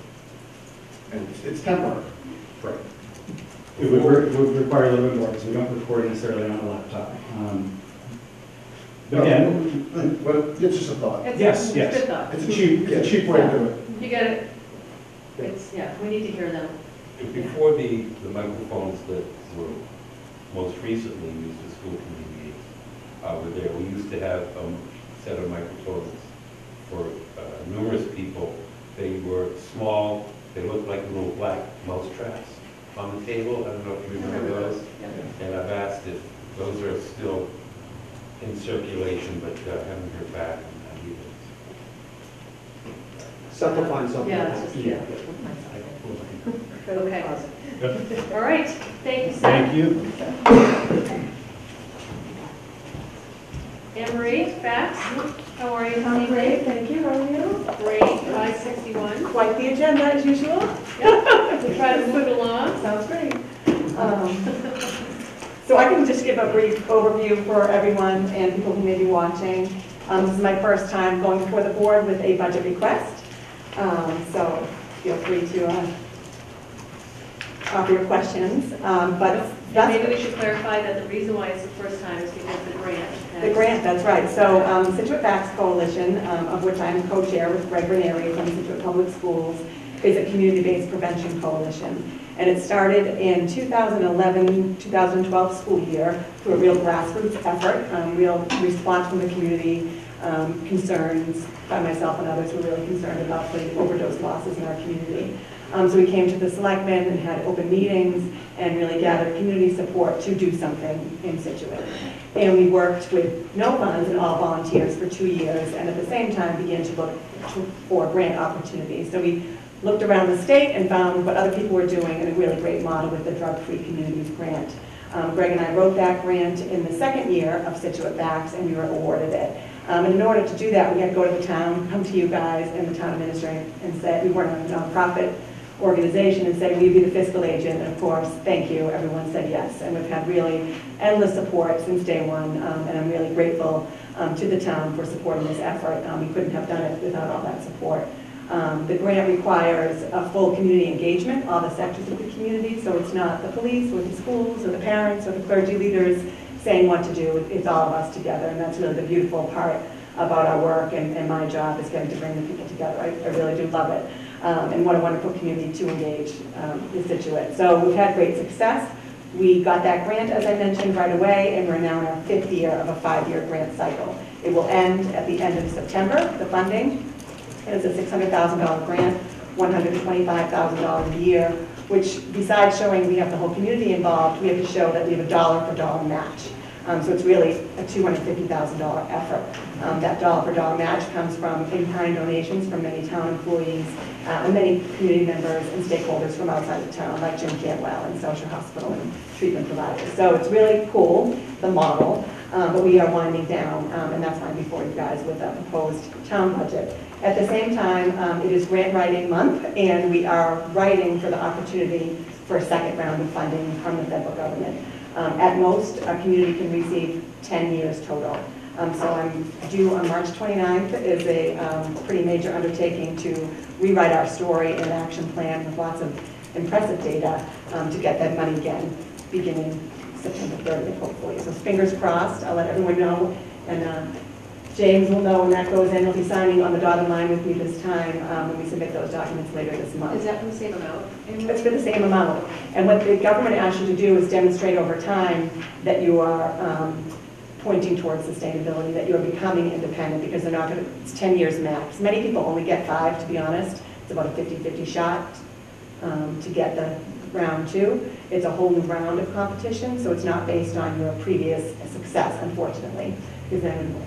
But we do have a compelling case. It's a similar approach to writing the story, so I feel pretty good about it.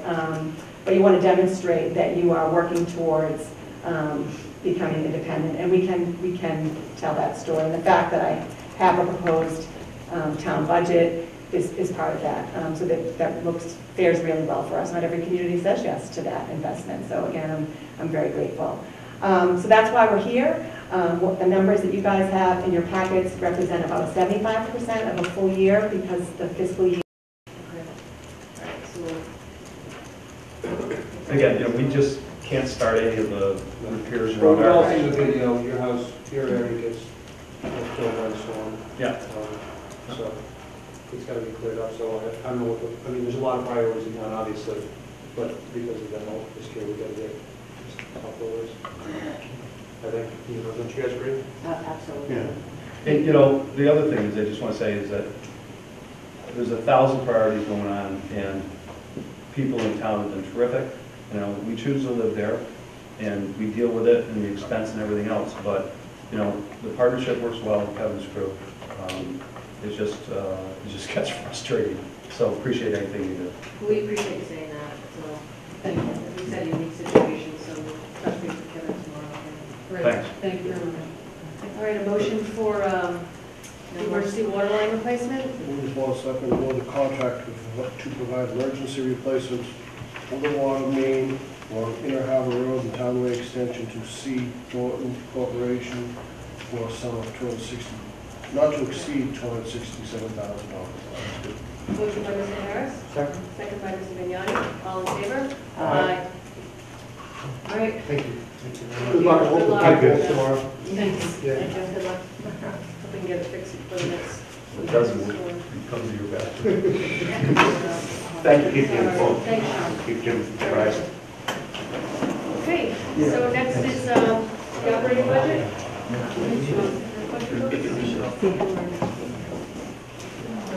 Just give us a moment while we get on our books.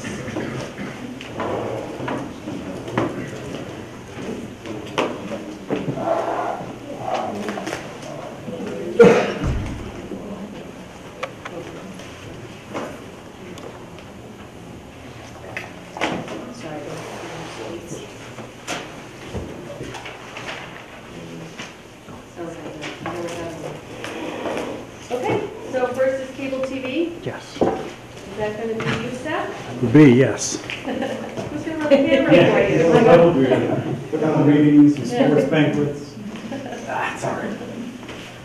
So welcome. Yes, good to be here, good to be here. I will try to keep this as brief as possible. I think there are a lot more important things going on, clearly. And we've seen the amount of hours that you guys have put in every week. Let's start with the paperwork in front of you. I should say this right off the bat, a lot of it has changed. We talked a little bit about studio relocation in there, and I think just with new leadership comes new vision, and that's absolutely okay. Things just change, and we have a lot on our plates anyway. So a lot of the scheduling, a lot of the planning has changed. Here's what hasn't. It's the mission of SCTV, and that is to provide all Scituate residents access to the latest media technology and equipment so that they can create and produce informative and entertaining content. That doesn't change and will not change. So with that said, I think it's important to look at SCTV in 3 different ways, in 3 different divisions, which is exactly how I do it. So we have Channel 8, which is public, Channel 9, which is government, and Channel 22, which is education. Okay, so let's start with, and each of these divisions have their own sort of approach to, and the way we try to, we'll really just approach it. So let's start with the government one, Channel 9, okay? So this is essentially what it is. It's government meetings, and will continue to be so. Now we're going to add some elements to it. We're going to talk to some of the department heads, little pieces that will run in between Channel 2 just to spice it up a little bit. But overall, the majority of this will be government meetings. Now we shoot close to 12 government meetings and probably a dozen plus locations. The one we're now, Town Hall, Town Library, the Town Library Community Room, the Town Library Historical Room, the GRA, high school, the Scituate, the Senior Center. So we're all over the place. Now, there's no question we get complaints sometimes about the audio and visual elements within these locations. So we could potentially put all of our resources into making all these locations very high-tech. But in my opinion, well, not even in my opinion, the cost would be astronomical. and in my opinion, the efforts put into that wouldn't necessarily meet the mission of SCTV, which again, is for the community. We want the community involved. So we put all our resources, or really our focus, into 3 locations. The one we're in now, EOC, Town Hall, and the community rooms in Town Library. These rooms are essentially, they're all equipped with cameras. We're not fully operational in all of them yet, but they have cameras, they have an audio system, they have a recording system, and essentially we can just walk into all these rooms and film at any moment. Now, the room we're in now is what I consider sort of our secret weapon. Here's why. Because eventually, we'll have the ability to go live. And that should happen within, we're hoping for like a month. You never know with Comcast. So, with that said, we need to think about things like the storm tomorrow. Okay? Let's think about this here for a second. What Scituate residents do now is they tune into their local news station, 5, 7, 10, whatever it may be, to get their 15 seconds of coverage of Scituate. We all know that.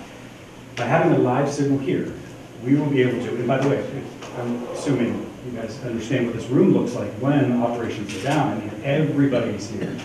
Fire chief, police chief, town administrator, DPW, I mean, everyone's here. So with the flip of the switch, we will be able to put any number of people in front of a camera for as long as we want to inform everybody in Scituate what's going on. Granted, with storms, yes, we lose power here and there. But the idea is that maybe someone will see it and pass that information on. So that's really our goal with the government division. So that's division 1. Division number 2 is our educational one. Essentially, when I started, this really was the majority of school committee meetings. We've ramped up that content big time by simply communicating with the schools. We've been asking what's going on. We're saying, tell us anything. Performances, music videos you have going on. We've talked to teachers that have classes going on as well. And they filled us in on projects that they have, so we take those, we put those on there as well. We're also talking with teachers just in general, trying to communicate with them, whether it comes to professional development classes, anything that's educational going on, etc. So that's Division 2. Division 3, and this is where our real focus has been, is the public. Again, let's go back to our mission. It's to grant access to all Scituate residents, access to the latest media technology and education, okay? Essentially, we want SCTV to be as a Scituate library. This is a resource you can go to at any time to borrow equipment, to learn, to then go out into the public and share what you learn, okay? So we've gotten a number of groups and individuals, organizations, and businesses coming in on a regular basis to borrow equipment and going out and filming things. And it's gone really well. We have the Arts Association doing things. So we have people coming in just to do cooking episodes. We have people filming their child's dance rehearsals. Even people just filming their dogs as they take them on a walk. You know, it's very simple. And sometimes you'll say, well, now that's the thing. So you will tune in and you will say, why am I watching someone walk their dog? Well, this is my response. First, people like looking at animals, look at YouTube, look at the funny cat dog videos. They have millions and millions of views. More importantly, it is about getting people into SCTV to get them to use the equipment, to take it out, to get comfortable with it. Look, the majority of the time I go out there and I say to people, I'm like, come, learn our equipment. And they're like, I don't even know how to use my TV remote. It's like, no. It's much easier than you think. You know, we have a variety of cameras, and the majority of them are open, hit the record, go. So that's our goal there. So that is where the budget really comes into this. So my background and all the jobs I've been in before really come down to budgets, and you work with what you have, very tight budgets, right? So that's really what we've done these past 6, 7 months. And to be totally honest, it's not working. Everything we have is really, really old. It just needs to be updated. In fact, yesterday when we were at the St. Patrick's Day Parade, we looked over one of our cameras on the tripod and it was slowly tilting over because the leg on the tripod was going. We can fix it in editing, so that's fine. But really, that is what the budget comes down to. And that really just encompasses everything. Now, with that said, as an aside, I should point out, every time I go out and talk to people, groups, individuals, the inevitable question that always comes up is how can SCTV help lower the Comcast bill? Truth is, the answer is always the same. We cannot do that. Different companies. With that said, we are trying to make the SCTV experience on Comcast better. Here's how we're doing it 3 different ways. One, we're trying to do a channel change, if you will. Right now we're 8, 9, 22. Doesn't make a whole lot of sense. If we could be 8, 9, 10, it'd be great. If we could be 20, 21, 22, it'd be great. Sounds very simple, but it works. 2. Have you put that request in already? Yes. 2, we're looking at a programming guide. So when you tune in, if you look at any of our stations now, they're looking, it just says government programming, right? Useless. It would be great if we could tune in and it says 7 p.m. or a Selectmen meeting, or 7 p.m. high school basketball game. That's the second one. Third one is a video on demand. So we all know everyone has a schedule. We have a show on tonight, say at 7 p.m. you want to watch. You can't, you're here. So, but if we had an on-demand feature, you could go to SCTV and see every program we have and select whatever you want to watch from there. So, those three things we're making happen. Those are the three things that you're making happen with Comcast, that we're working with Comcast. right now? Yes. Oh, awesome. So they give you a timeline on it? They do not.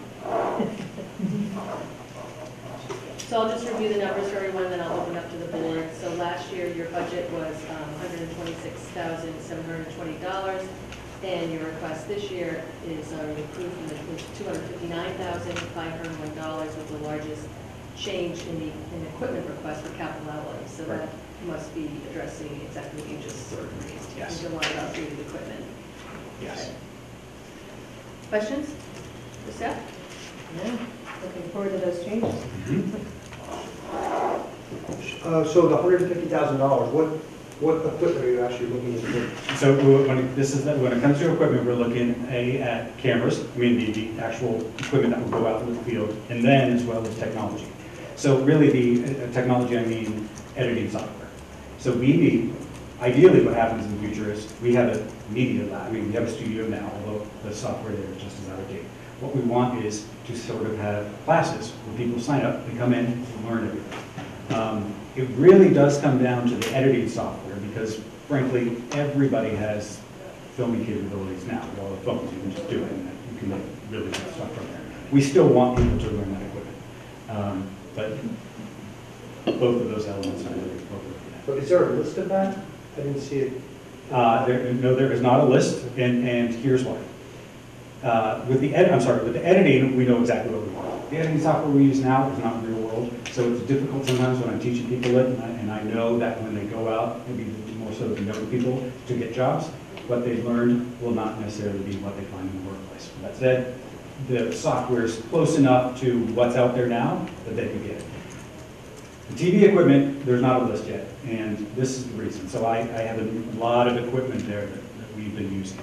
I am trying to find the most modern equipment to keep SCTV relevant while not making it too difficult to learn. I don't want a lot of switches. So I've sort of been sending out the equipment I have now to gauge how groups and individuals react to it. Can you get us a list of what you want? And it's tough for us to pass a budget with $150,000 item, not knowing what it is. So even your best estimates in terms of cameras and software or whatever. Yeah, will do. The one other thing is this is not funded through, this is funded through everyone's cable bill. Correct. So the fund, Nancy, how do we do, this is, The PEG access revolving fund would be a funding source in the motion of the article. how much money is in that? There's just over $900,000 in it. So we've got the money to spend on it. We've been talking about this for years. I think it's great if we can expand the program that we've been talking about. Just like to see a list for what you want to buy. Can do. The other comment I had is I'd love to see more high school sports on the TV. I know it's tough because the games are at night and to get someone to film it or not, but Well, one of the things we started is something called Scituate Family. So we get a lot of requests from people, parents, that say, can you come film my son's, daughter's game? And our response is, sure, we could show it for 2 hours and put a camera in, that would be wonderful. But a limited number of people would probably watch that. What would make it more entertaining is if that individual, the parent, specifically carried the camera, went to the game themselves, filmed it. They can film whatever they want. They can film their son, their daughter as much as they want, and then move it there.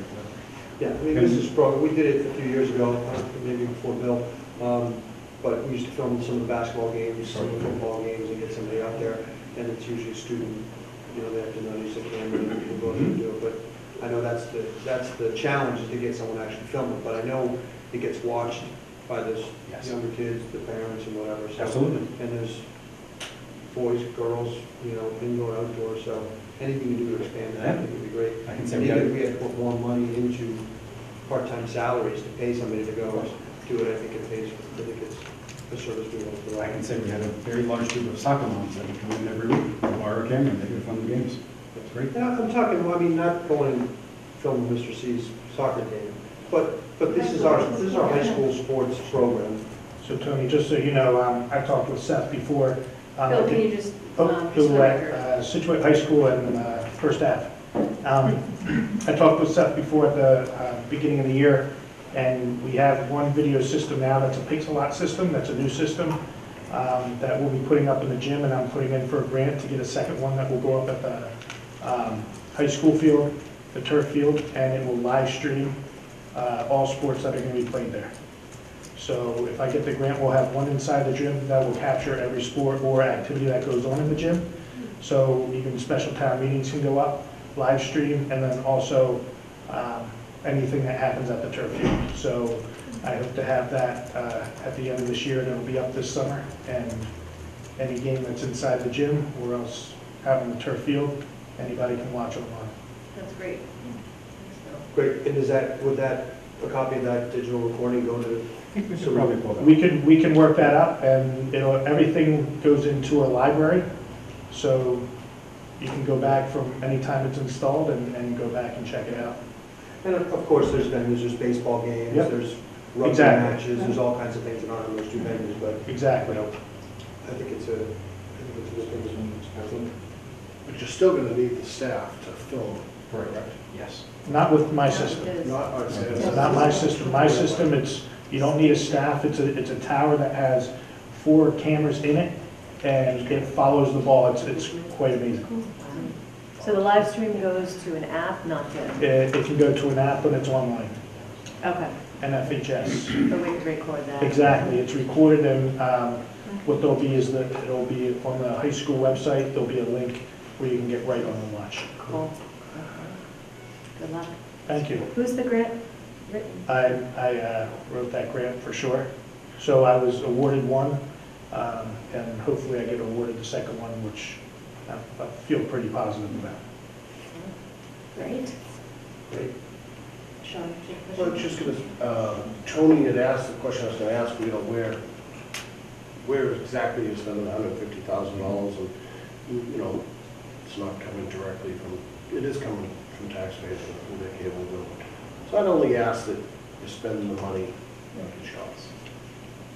Really, try to get as much as you can. Stretch those out. I look forward to the improvements that I have no idea what we were just talking about, but now I do. It's pretty exciting.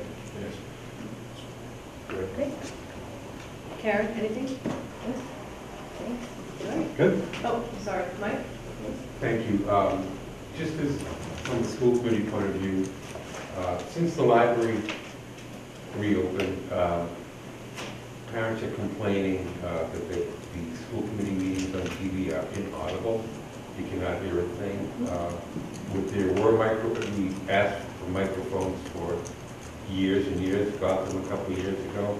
Those are no longer available for our school committee meetings. They're at the library. You're at the library for what? Correct. So originally, the school committee had what we called a fly pack. It was moved in there in preparation before the library was ready. When the library was ready for the fly pack, Excuse me, are we talking I'm about sorry, the new library or the the- high school library? the new library. Okay. So back in the day, the school committee always did meet in the library. This was prior to my arrival. It was shot with one camera. Then, when we started building the new library, a new system was purchased with multiple microphones and multiple cameras. That, before the library was ready, the new library was ready, was put in the high school library to film the meetings there. In the new library, when it was ready, the equipment that was in the high school library then went to the new library. So we went back to the old way that the school committee meetings were filmed in the past. Unfortunately, in the process, people got used to the new way with this multiple setup that was in there. Well, can't we just use some of these funds to put it back Get some to microphones. the way it was? Yeah, I talked to Ron about this, and I talked to cable TV about this. The schools are still kind of deciding whether they're going to have their meeting. So we're not going to do anything until they decide, this is where we're going to have our meeting. then we'll get the equipment necessary to do a good job taping and filming it. So they back and forth, I think, between the auditorium, the cafeteria. Working with Ron, we've looked at different locations. If the high school library does not work, it's too much in use. We need to set something up and the students in there, it doesn't work. So we went around to different locations. The last location was the Gates cafeteria. And I believe that there have been some issues trying to get in there. But we have set that up to be there because there's a mic system already in place. We just need the cameras there, which we can easily do. But every time we've tried to be there, we hit a little wall, whether it's an exercise class or something. Is there some sort of inexpensive mic system that they could get to figure Well, out? what it should be pointed at, I'm sure. I mean, it's just silly to film a meeting if you can't hear it. It's very true. You're unwatchable. Yes. Which, again, goes back to the idea of course we would. Yeah, and I know long term, I'm just saying short term, if we can get some, even if they have to hold, even if it's the mics from the selectmen, even if they have to hold or something, Right. that they can speak. Okay. Sean? One more thing. Bill, Mike, can we do this, what Bill's talking about in the auditorium, about PAC? Is that equipped, Mike? I should know like you, but it's not. Bill, can you That put type of that in the camera list? is not. That's a great question. I only talked to the person that's selling the equipment. I'd have to talk to her because I did think of that. But I'm not sure if that would work in the dark because the camera system that I'm talking about is for like live fields. Like you'd be able, we have JV and freshman volleyball games going on at the same time. You can watch both games at the same time on TV. So, and then it'll zoom in when it's a single game. So I'm not sure, I'd have to check with her. Could you? I definitely could. Yeah. Great, it would work. Did you have a question? Sorry, one question. Gary? Gary Myerson, just a suggestion with the mics. You could take 3 or 4 cell phones. There's an app, I forget the name of it, but I can tell you what it is. It syncs the cell phones, and you can sync that to a laptop. And you can have a temporary mic system. And actually, quality, if it's a decent cell phone, is really, really good. And it's temporary. Right. It would require a little bit more because we don't record necessarily on a laptop. But again, but it's just a thought. Yes, It's yes. a good thought. It's a cheap way to do it. You get it? It's, yeah, we need to hear them. Before the microphones that were most recently used at school committee meetings were there, we used to have a set of microphones for numerous people. They were small, they looked like little black mouse traps on the table. I don't know if you remember those. And I've asked if those are still in circulation, but haven't heard back on that either. Seth will find something. Yeah, it's just, yeah. Okay. All right, thank you, Seth. thank you. Anne Marie, Bax, how are you this evening? Great, thank you, how are you? Great, 561. Quite the agenda as usual. Yep, we'll try to move it along. Sounds great. So I can just give a brief overview for everyone and people who may be watching. This is my first time going before the board with a budget request. So feel free to offer your questions. But that's Maybe we should clarify that the reason why it's the first time is because the grant. the grant, that's right. So Scituate Bax Coalition, of which I'm co-chair with Greg Ranieri from Scituate Public Schools, is a community-based prevention coalition. And it started in 2011-2012 school year through a real grassroots effort, real response from the community, concerns by myself and others who were really concerned about the overdose losses in our community. So we came to the Selectmen and had open meetings and really gathered community support to do something in Scituate. And we worked with no funds and all volunteers for 2 years, and at the same time began to look for grant opportunities. So we looked around the state and found what other people were doing, and a really great model with the Drug-Free Communities Grant. Greg and I wrote that grant in the second year of Scituate Bax, and we were awarded it. And in order to do that, we had to go to the town, come to you guys and the town administrator and say, we weren't a nonprofit organization, and say, will you be the fiscal agent? And of course, thank you, everyone said yes. And we've had really endless support since day one, and I'm really grateful to the town for supporting this effort. We couldn't have done it without all that support. The grant requires a full community engagement, all the sectors of the community, so it's not the police or the schools or the parents or the clergy leaders saying what to do. It's all of us together, and that's really the beautiful part about our work and my job is getting to bring the people together. I really do love it. And what a wonderful community to engage with Scituate. So we've had great success. We got that grant, as I mentioned, right away, and we're now in our 5th year of a 5-year grant cycle. It will end at the end of September, the funding. It's a $600,000 grant, $125,000 a year, which besides showing we have the whole community involved, we have to show that we have a dollar-for-dollar match. So it's really a $250,000 effort. That dollar-for-dollar match comes from in-kind donations from many town employees and many community members and stakeholders from outside the town, like Jim Cantwell and Social Hospital and treatment providers. So it's really cool, the model, but we are winding down, and that's why I'm before you guys with a proposed town budget. At the same time, it is grant writing month, and we are writing for the opportunity for a second round of funding from the federal government. At most, a community can receive 10 years total. So I'm due on March 29th is a pretty major undertaking to rewrite our story and action plan with lots of impressive data to get that money again, beginning September 30th, hopefully. So fingers crossed, I'll let everyone know. And James will know when that goes in. He'll be signing on the dotted line with me this time when we submit those documents later this month. Is that for the same amount? It's for the same amount. And what the government asks you to do is demonstrate over time that you are pointing towards sustainability, that you are becoming independent, because they're not going to, it's 10 years max. Many people only get 5, to be honest. It's about a 50-50 shot to get the round 2. It's a whole new round of competition, so it's not based on your previous success, unfortunately.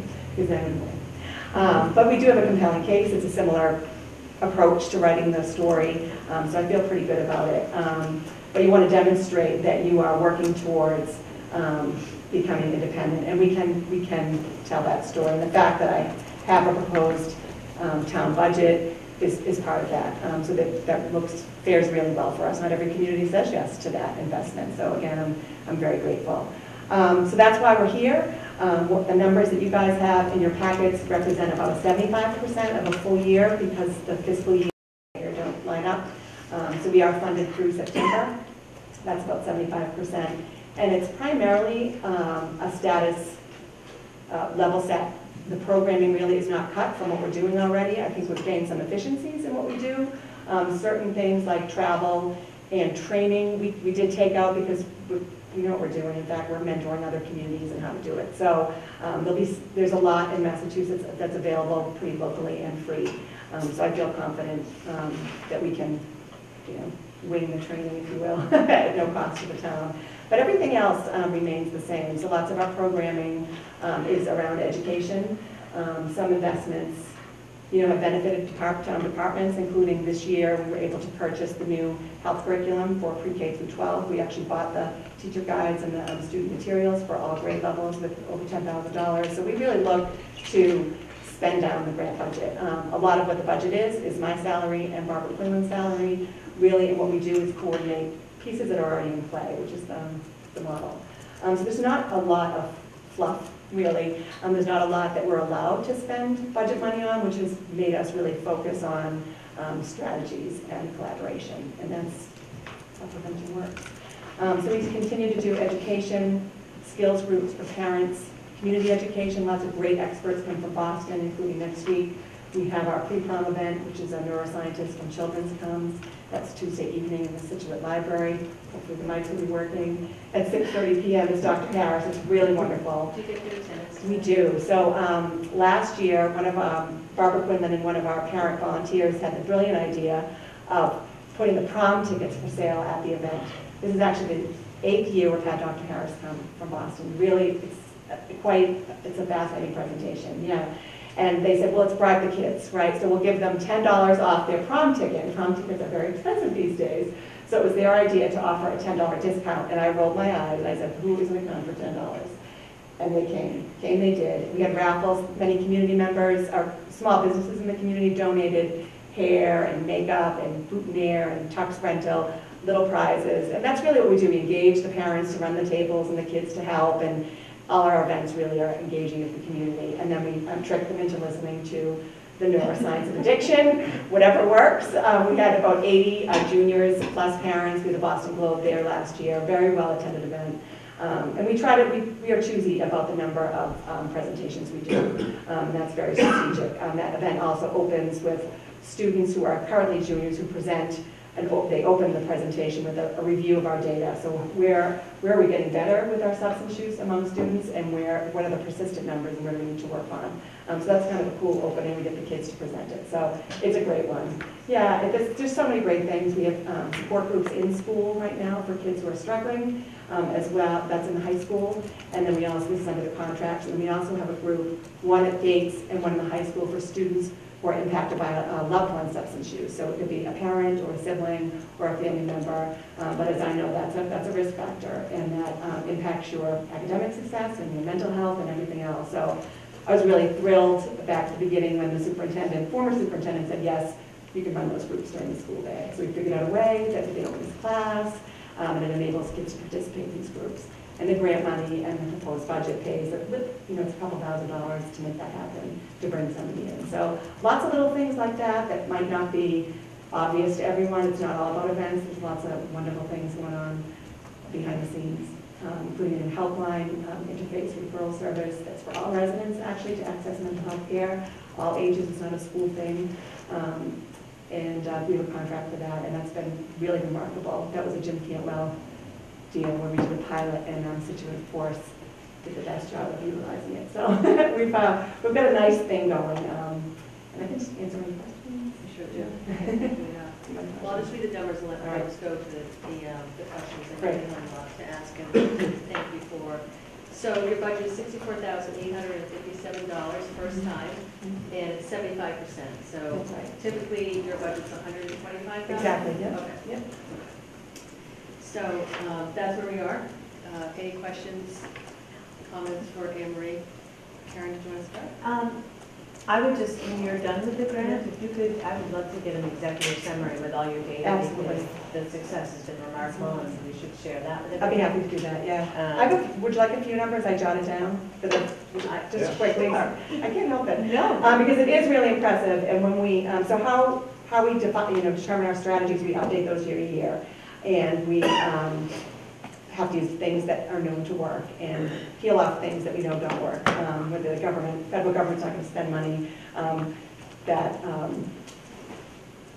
just up to what our communities win. So we have to use science-based strategies. And in order to demonstrate that, we collect data, anonymous survey data during health class every year. And we compare those to statewide averages and national averages. And when we got started, which was the first year of collecting data, it was just at the high school at that time, the numbers were pretty alarming for youth substance use in Scituate. For past 30, we ask, have you ever questions, which I don't discount those, but they're not my most concerning questions, sets of questions. The ones that I pay a lot of attention to are current use. In the past 30 days, have you, did you? In the past 30 days, have you used any alcohol? When we got started, we're 57% of all high school students had used alcohol, and that's now down to 39%. And in the past 30 days, did you binge drink alcohol, which is 5 or more drinks, so drinking to get drunk? When we started, we were at 42%, which is off the charts. Haven't heard another town that ever had a number like that. And currently, we're at 27%. So it's a substantial reduction. It is one of the hardest numbers to change in Scituate, alcohol use, and at 27%, even though it's a remarkable reduction, we're still well above the state average of 18%. And that's in Massachusetts. Yeah, it's the hardest one. Marijuana use was at 43%, and we're now at 25% of all high school students in the past month, 1 in 4, which is below the state average. So we're making progress overall. It's the high-risk behaviors, binge drinking, riding in a car, risk-taking behaviors, and kids with multiple risk factors are really sort of the next frontier. So FACTS 2.0, that's where we're going with that. But overall, Karen, really great progress. And the other question I had is South Shore peer recovery, there's a lot of overlap. Yeah. That's a totally separate. It is totally volunteer separate. run. That's right. Yes, that's a fully independent nonprofit organization that actually started by people coming to FACTS meetings. So people in recovery saying, hey, we want to help. So a spin-off, if you will. So we're prevention and we're recovery support. But we work really closely together, particularly with the police. No question, it's just a comment, and I'm sure I'm gonna hear you, three of you say you agree. We have never had a person so dedicated and enthusiastic about helping individuals and families in this town. And Maria, I can't say enough good what you've done. You said $600,000 too fast. I want to hear you say it a couple more times, because if it wasn't for you, it wouldn't have happened. Thank you. I don't know where to begin, you know, and one of those statistics that you mentioned, and Me too. keep up the good work. Thank you, John. All right? Yeah, it's an honor, really. It's such rewarding work. I feel bad for all the other departments not to come home. I've got the best one. I really do. I love it. Keep up. Thank you. Yeah, I don't have a lot of questions. I think this is probably the best $64,000 we'll spend. It's the progress that we've made. I mean, a lot of us have been involved since the beginning, and I think, you know, the board supports you with our initiatives and the way we try and policy the town also. You know, we support you. I know you speak for everybody 100%, and keep up the good work. And if they're smart, they'll give you a grant again. That's If not, right. we'll find a Or we'll find another one. I'm not worried about that. Honestly, I'm not. I think you do a great job. Shelley, where do you meet annually? So the open coalition meetings, we rotate them. We have one scheduled for tomorrow, Wednesday evening. Hopefully we won't be snowed out. That's at the town library at 6:30 p.m. But we rotate between the high school and town library. I was going to say, is there any other buildings that you tend to find that you use a lot, or just the library? So one of the great things we do every Sunday, back in May of 2015, when the Scituate Police began carrying Narcan, we came to the town administrator, we came to police Chief Stewart first and said, you know, if we're going to reverse someone's overdose with Narcan, generally people get transported to the hospital, they're, you know, treated, stabilized, and everyone's over 18 in this situation, so they can release themselves. So they're not necessarily referred to treatment from any hospital. We're working on improving things with Dr. Tracy and Jim Cantwell at South Shore, and things have changed. But at that time, we said, what if, during that window of opportunity, if we help people access treatment? So we worked with South Shore Peer Recovery, Scituate Backs, and the Scituate Police to develop really a first of its kind model to respond immediately. So we were doing the training with the Scituate Police in May 2015 at shift changes to say this is how you use Narcan, and then this is how you text Anne Marie and John Kibbett to get help. And it was Lieutenant Detective Special Agent in Charge, Norton, I forget his new title, but Paul Norton, who said, does it have to be opiates? And I looked at John, you know, I'm thinking, of course not. He said, of course not. And to date, we respond to anything in Scituate. Most communities now, actually across Plymouth County now, based on the Scituate Police follow-up model, all the police departments are doing it, but they're responding just to opioid, non-fatal overdoses. We're doing everything. So if it's a domestic related to alcohol, any kind of event, we are able to respond with help and immediate access to treatment. But anyway, out of that we said, well, what if somebody doesn't want to go to treatment, but we're talking and meeting at the home or at the hospital or Dunkin' Donuts or the fax office with a family member. It's very often a parent or a spouse or an adult child that we're meeting with to say, this is how, maybe they're not ready today, but what can we do for you? It's a really big and beautiful part of someone's motivation.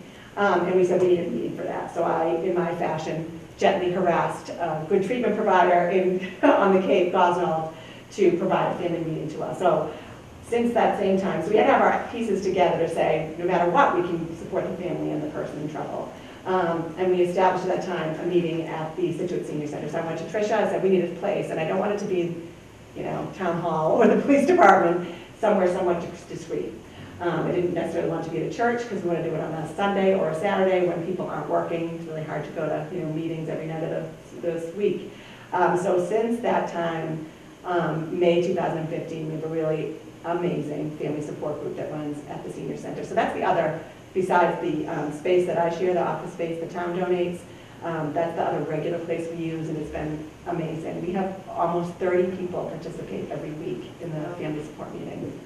I'm about 3 years, and yeah, primarily from Scituate, but not exclusively. It's open to anybody for any reason. It doesn't have to be opiates, it doesn't have to be your own adult child, but it's amazing.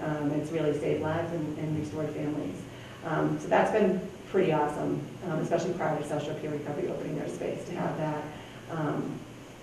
Yeah, it's just, again, every time we identify a need and a solution, people have been supportive, and It's been great. We've had some meetings at WPA, but it's been great to be able to sort of network it out everywhere for depending on what the strategy is, but that's been awesome. Thank you. Long answers, I can't help it. Good stuff. Anybody else have anything? Well, Amber, we can't thank you enough. Thank and you. Like Tony said, we continue to support through policy as well. You do, you totally do. We hope to have a positive outcome at town. Yeah, thank you. Yeah, I'll look forward to that. Thanks. Thanks, have a great night. Yeah, thank you. So the school department, we moved because of moving the meeting to Monday night, obviously, conflict, they have their meeting tonight as well. So we'll take them up at the next agenda. So the next on the agenda is the community preservation review. Karen and Gary. How are you this evening? Good, how are you? Good. And I have, Bill Lorette is here, and I saw more earlier, but because we actually reviewed, that's a great story, by the way. Fast. Yeah, great story. I knew her when she was a baby, so it's kind of like, this year we had 12 applications. We had 2 withdrawn, and we approved 4. We tabled a number of applications, including the planters at Hummerock, the shade structures at Egypt and Peggotty, and the restrooms at Egypt and Hummerock. And as I mentioned before, we're positive about these applications, but we still think we need the town to decide what the priority should be at which beaches. So we're not discouraging the applicants, we're simply saying not ready for prime time yet, at least in terms of CPC funding. We did vote to do the Historical Commission Historical Survey and Planning Grant, the plaques restoration at Lawson Common, the Civil War books restoration, and the one that we approved the other night was the Recreation Department and School Department, High School Track and Field, Engineering and Design request. So, if you have any questions about any of those 3, we've gone over them before, so I thought, Sure. in the interest of keeping. Can you just summarize the value of each of them, just so folks can hear on Yes. television, Karen? The historic planning, survey and planning is $10,000. The World War I plaques restoration is $5,000. The Civil War books restoration is $1,541.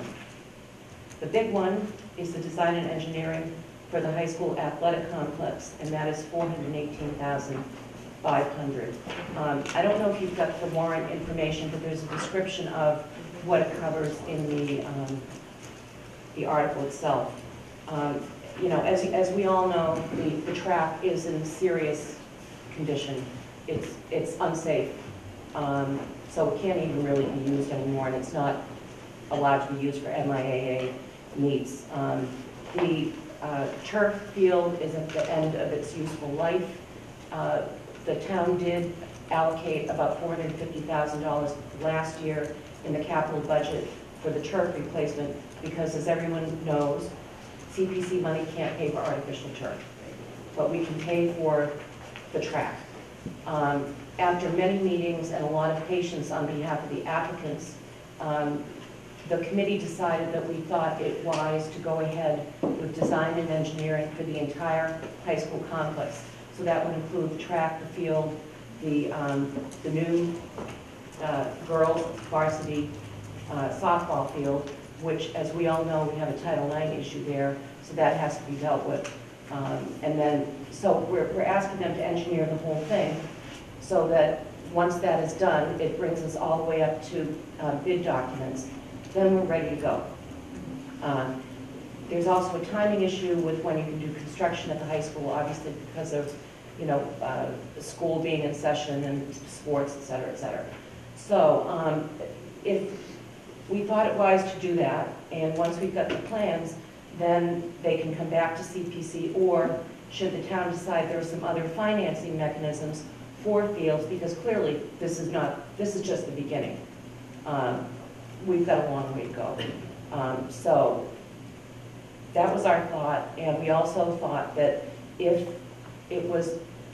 we got the plans back and it looked like the town wanted to go ahead, We could go to town meeting in the fall to request the money, which would mean the money would be available the next day. If not, if it looks as though the timing is such that you can't start construction until July 1, you could wait until the next fiscal year, which would mean we'd be going to town meeting in the spring. So it's really, you know, a matter of... losing any momentum right now. Right, right. And the good news is, once this is done, it means that we would have the design and engineering done for the girls' softball field.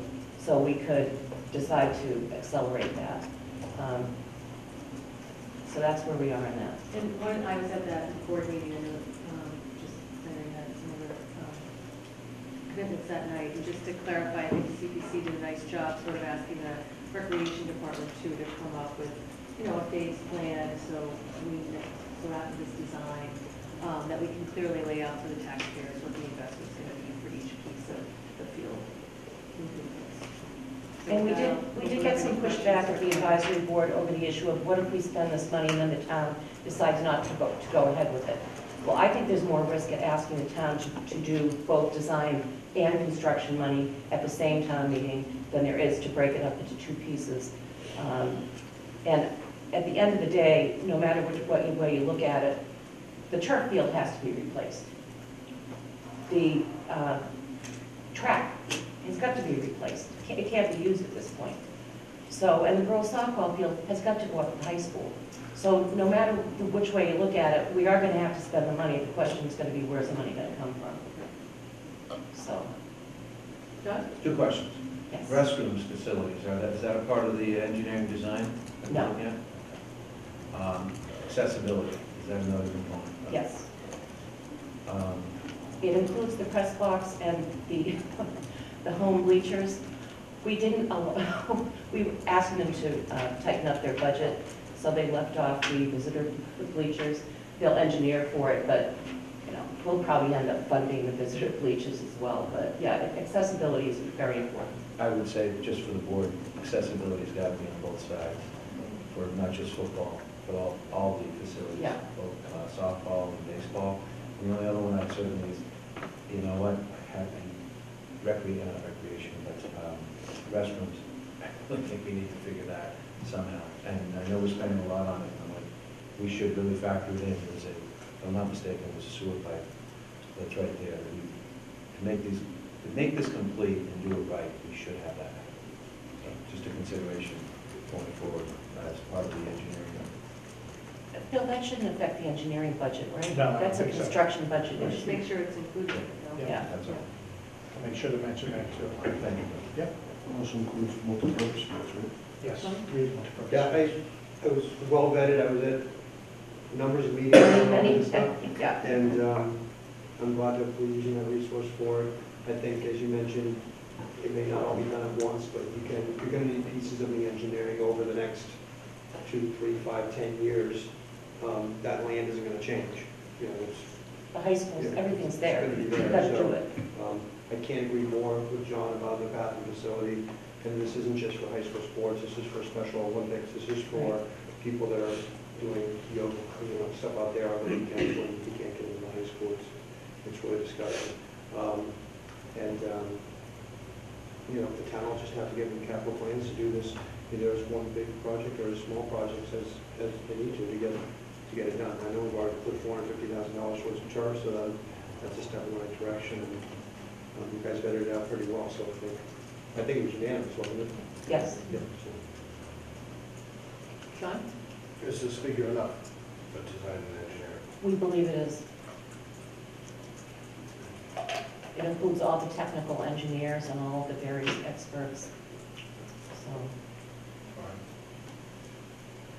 And that will track, turf, and not restrooms to Bill's point. well, it's only engineering and design, so I think it's a simple matter of saying to the engineers, make sure you cite a restroom or whatever. Make sure you include that in the plans. I don't think it's going to, you know, materially. Can anyone help me here? It shouldn't materially increase the design and engineering. The pipe It will, goes right down there. it will definitely, there are going to be two issues with restrooms. One is obviously building them, so that would cost more than construction.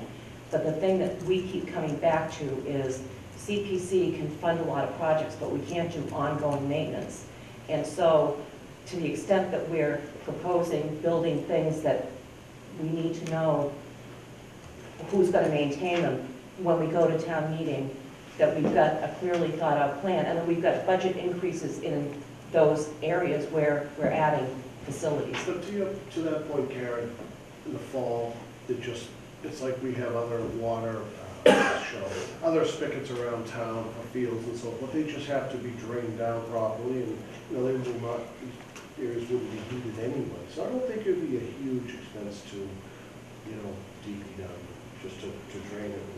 No, but there's a maintenance issue in terms of who's going to clean the restrooms, who's going to take care of them.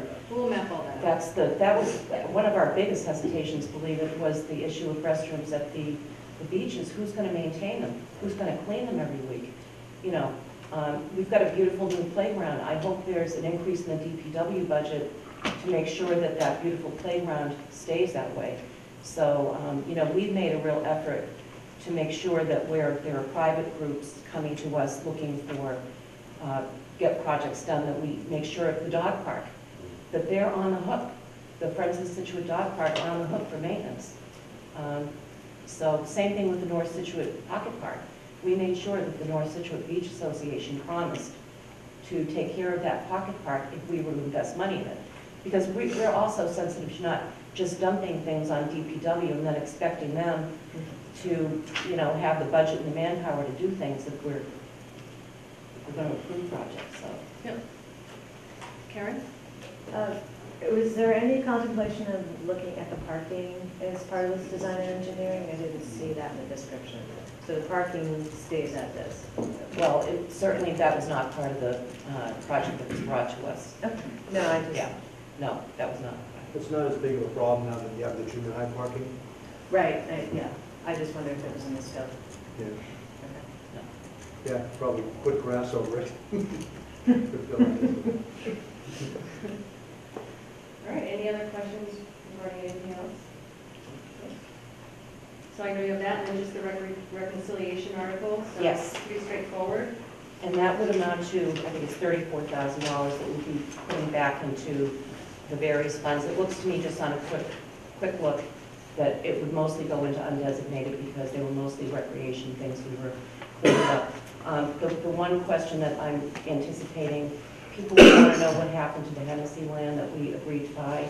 That was 0.292 acres. We agreed to buy it 2 years ago for $16,000, and it turns out that the parcel had been conveyed in another transaction. So the people who applied for it don't own it, so they can't sell it to us. So you're rescinding that 15,000? Yeah. Okay. What about the sailing fleet restoration? Did recreate, no one's here for that. Are you here? I can probably answer it. Who's on recreation? Yes. In the back. I'm from Recreation. Oh, okay, sorry. Hopefully, maybe answer. So no additional need for the sailing fleet restoration? We're It's returning done. 5,800, It's it's done. all done? It's done. It was done a year ago. Okay, We just, I'm just asking. Yeah, no, to I make just- sure we're not rescinding anything that's not. no, actually, we checked with each applicant to make sure that the projects were done. Okay. Yeah. Right, good? Okay. All right. Any other questions? No? Okay. Great job. Thank you. Thank you. Thank you, Thanks, Karen. guys. Thanks. Good job. You guys put a lot of time in that. Yeah, it's worth doing. Dan, Thank you. Gary, thank you. Bill? Have a great night. Okay. Next is the capital plan review. Who's doing the capital plan? Oh. Where are they? The chairman just emailed us, and he's not landing until 10:30, so we need to wait for him. I think, no, wait. So you have a capital plan in front of you. What I'd like to do just first is hit on those three areas where the capital budget committee and the town administrator recommendations did not agree, and hit on one change that they made to the capital budget committee. And then I can answer any questions, or we can go through whatever you want to go through. So So just starting at the top with Widow's Walk, number 32, netting at the golf course. I was there late, they voted 0-4 to not recommend the netting at the golf course. Several concerns about that, most of which I think are fixable. One, is it on our property or not? Two, there's really no agreement when this was built. It just kind of was put up. And they would like the condo association to chip in for that. They think the liability's there as opposed to us. I disagree. I think the liability's ours. That's there. So I think this is something that needs to be done. So I would like to have them approve the funding, and then I can work on those other issues about getting the condo association to possibly agree to that. Fix where the property is. They'd have to give us some sort of easement if it's on their property, obviously, so we can do that. That's number one. So Jim, just so we go down this, let's just, in the subtotal for total Widow's Walk, let's just sort of review that publicly just as a number. $2.2 million, right? So we're doing the irrigation system and already improvements there as well to the golf facilities. Yeah, so the design engineering for improvements is basically, we talked about this before, we'll put a committee together to look at the clubhouse, look at the space, look at the curb appeal, and try to come up with a plan as to how we can make that a little more appealing, particularly the tournaments and things like that, by not expanding the footprint of the building, but maybe expanding the footprint of the clubhouse, moving some things around. The curb appeal from the parking lot is very bad. It's not to compete with other private courses. I think we have a real niche here, and I think we want to improve that experience for those people who use that course. So that's what that $30,000 would do.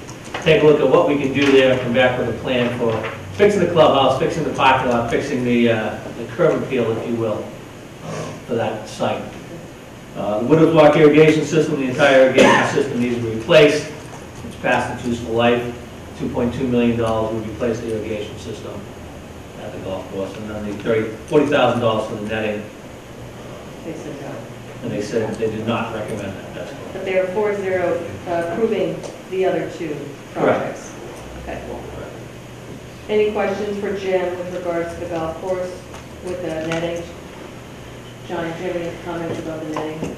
Yeah, so there are a few observations. One is the present net, I think, was put up by the golf course.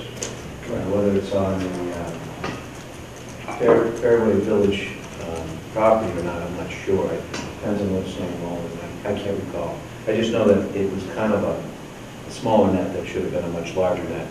And I've spoken with one of the inhabitants who is trying to see whatever the net that's up there is actually going to go longer, maybe taller, because despite the existing net, whether it's actually up completely or sometimes it's down, it's not sufficient. Balls are hit all over the place. I agree with Jim. I think there is an ongoing liability there for the town. If balls are being hit, we're aware of it.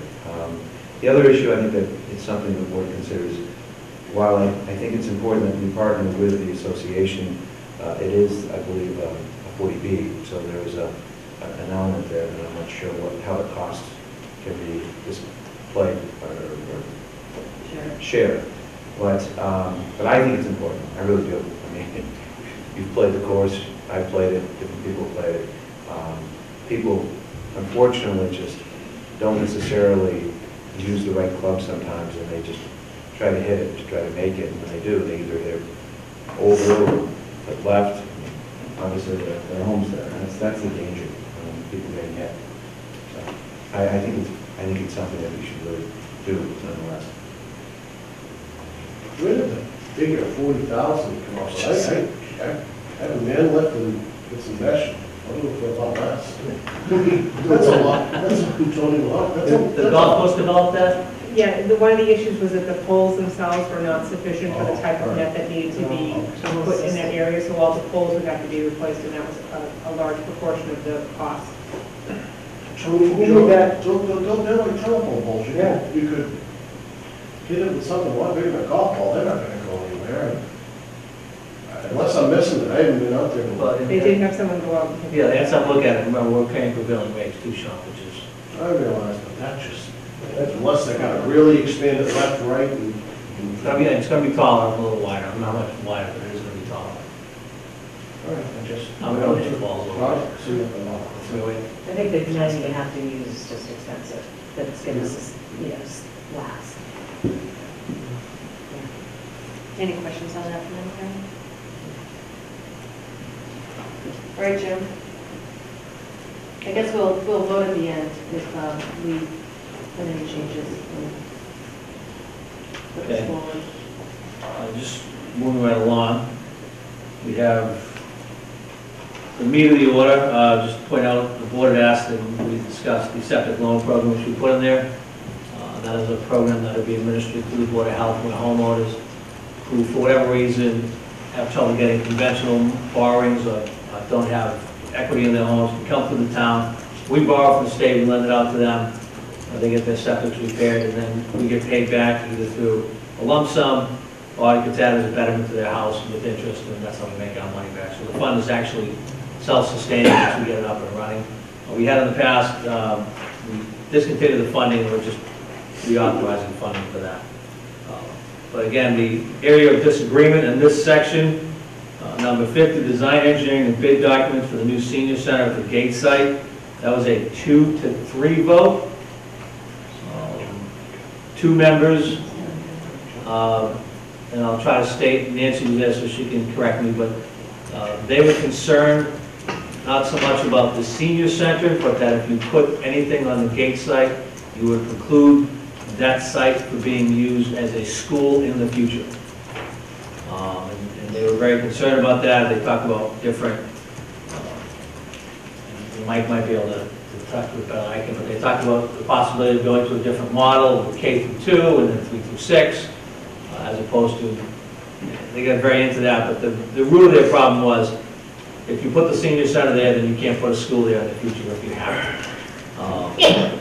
I didn't have the vote. I have a copy of the school committee minutes where they voted to declare that land surplus for a school in August, so it's in York care, control, and custody. Did the school committee member use one of the yes votes? Mr. Gates was one of the no votes. He voted against the fund. Peter Gates. Didn't say how, he represents the school committee, right? The school committee voted that the property is surplus. I think that was his personal opinion, right? He voted his personal opinion, that is a So you haven't addressed it as a board? No, I mean, anybody that's asked me on that question, I've told them that vote has said.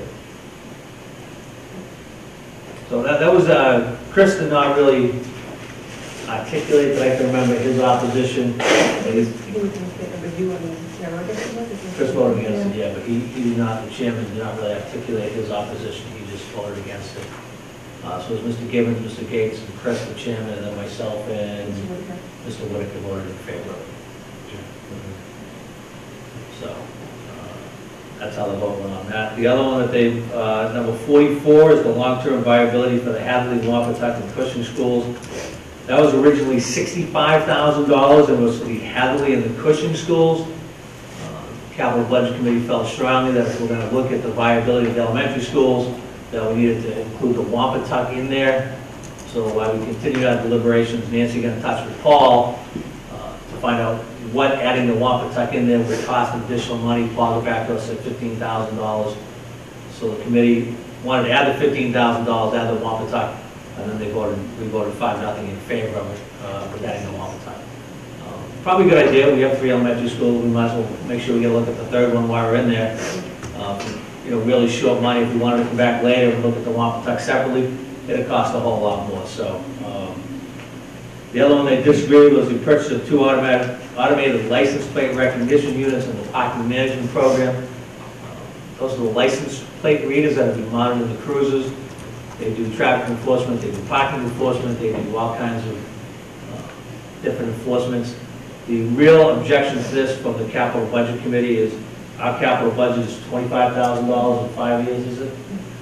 These units are $20,000 a piece, so the Capital Budget Committee felt they shouldn't be in the capital budget, they should be either in their operating budget or someplace else because they fall below the threshold. They were only over the $25,000 because we put 2 of them in there at $40,000.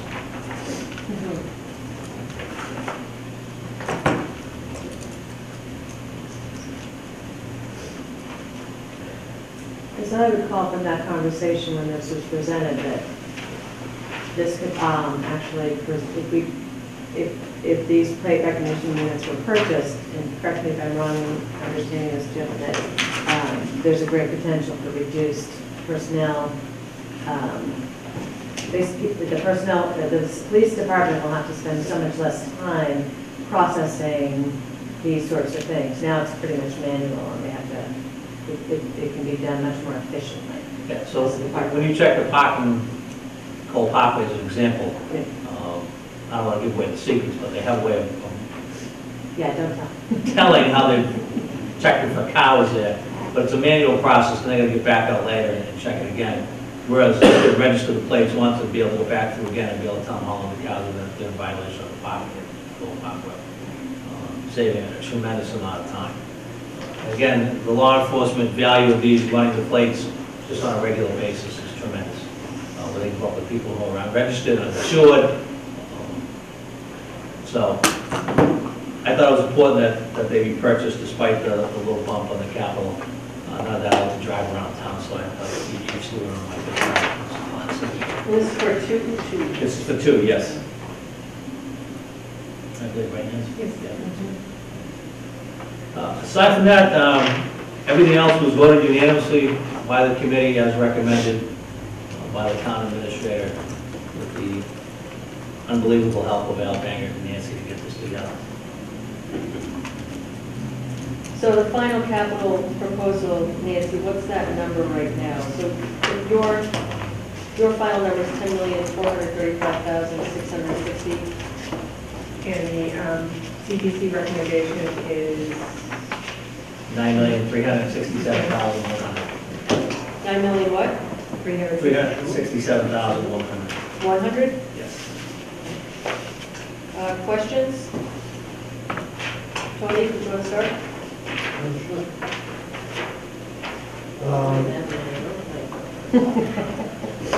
Go ahead. Want to ask my questions for me? I don't.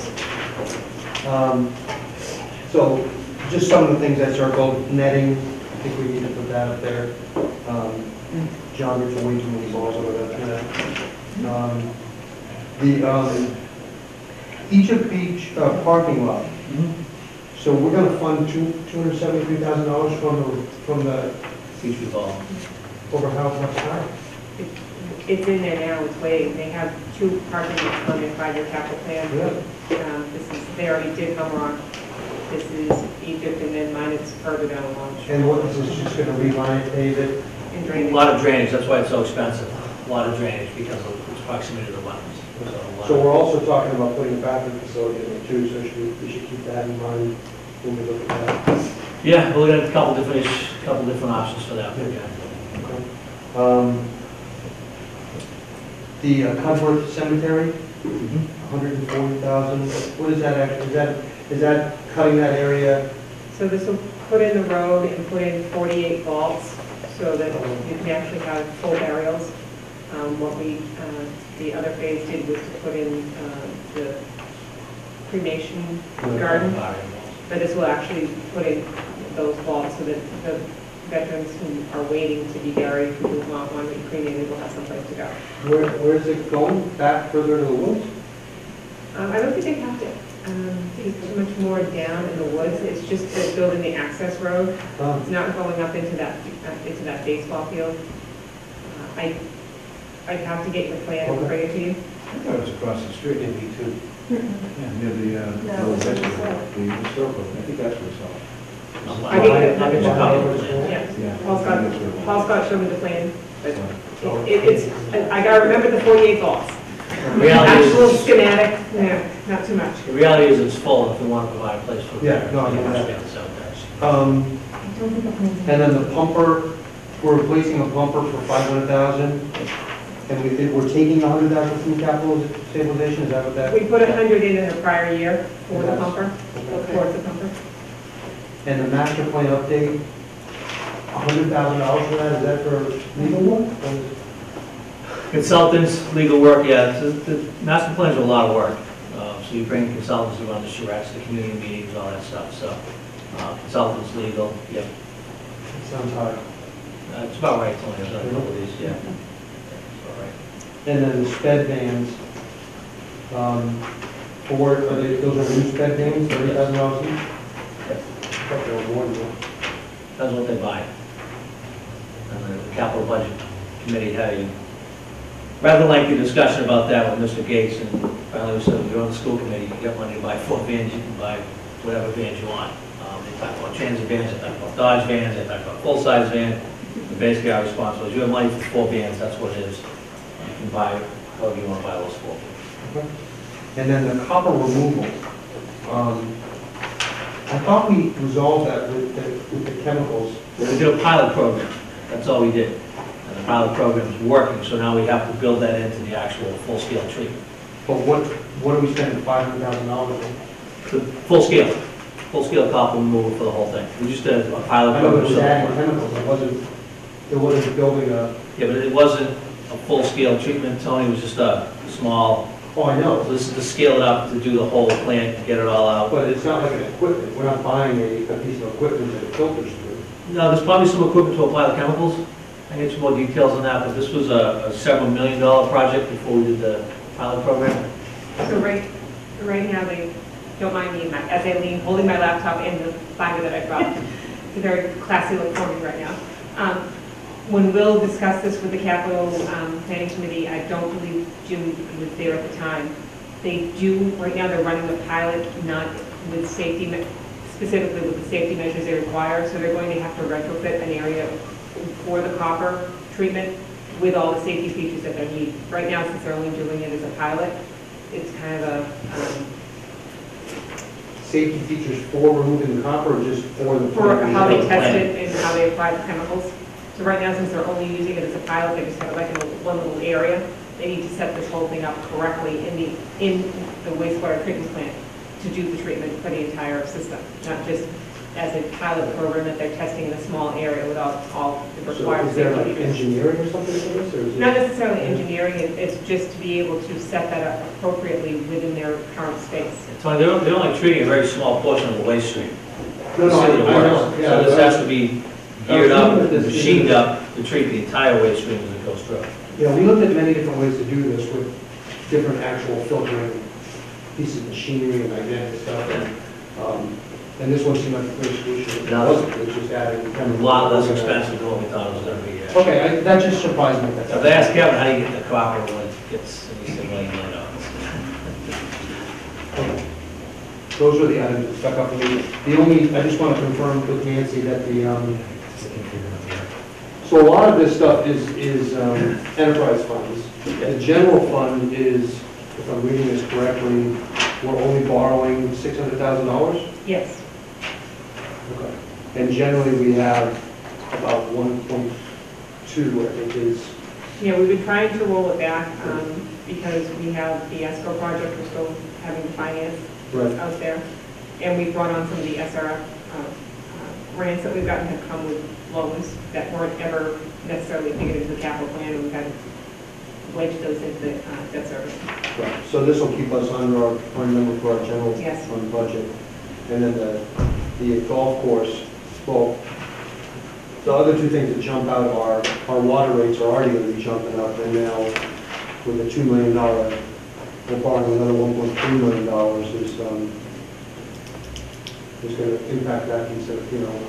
It is worrisome with the water enterprise. We were able to use another article, the Maple Street standpipe was a previously approved borrowing article, but they cannot bring that standpipe out of session right now to do the work. So we need office system to do the work. So we need to use those funds somewhere else. So we were able to reduce the borrowing by making that article funding for another purpose. And then the sewer also is the, you know, those fees are going to be impacted as well. That is only $700,000, so that's not as big a deal. Yeah, we're in the process of doing another rate study on both of those. So I don't see anything that's flexible. The only thing with the sewer is, you know, that copper really isn't, that copper's 79% of the borrowers.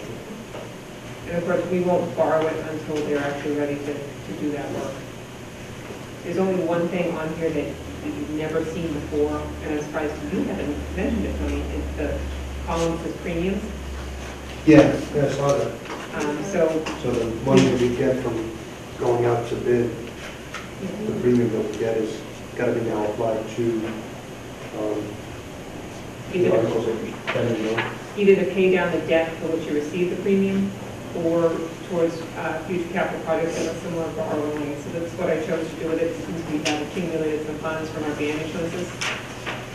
That's right. So Yeah, that's what we're doing, 260,000. rather than try to wait for when this gets into a bond and try to match the funds back up. Great. Good job, it's a good sheet. Sean, do you Kevin, all different departments, and Nancy, all different departments are looking for trucks, pickup trucks, small dump trucks. They're kind of all over the place. Yeah, 11 of them, I believe.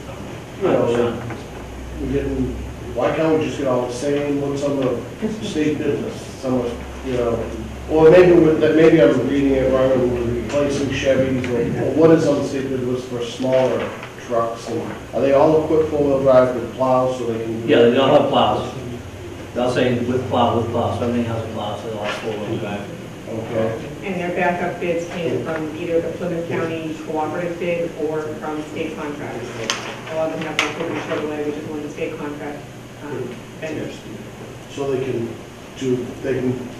take the state bid list or go outside it and shoot Yeah, it? they usually do one, they either use someone on state bid list, which a lot of the backup quotes that you'll see in the book are from Liberty Chevrolet, or they can use the Plymouth County cooperative bid, which has a vehicle bid as well, and they alternate between them, whichever will give them the better price. And along those lines, you know, six-wheel dump truck for $200,000, I mean, can you, Kevin's not here, does it have sander built in, is it all season body? That's, I could do a lot with $200,000 for a six-wheel truck, you know, so the municipalities can do a lot more, it just seems like a lot, but if it's got a lot of equipment on it, like I know it has a plow, and can we, you know, let's try to standardize things, you know, since I've been on the board, you know, we have a Kenworth, we have a Mack, now you're looking at an international, I know that's probably in the state bid list, but, you know, for the mechanics, it's up there all over the place. Can't we, I know they have to have like an aluminum body or something like that, or automatic, you know, so it might knock some of the players out of the ballgame. But Yeah, there are also certain trucks that they can't work on, that will fit. When they put them in the garage, Kevin just explained that there are certain manufacturers, you gotta take the whole top off, you can't do that. So Well, there's just- certain manufacturers, Yeah, but I just- it's a lot of truck, but Kevin gets a lot of value out of those, Sean, you know that better than I do. He does a good job. yeah, if we could just standardize, I guess that's. Yeah, mostly he's looking for Chevys and Dodges, I think, for the most part. This is a little bigger, Dodgers won't make that. These internationals much bigger, but yeah.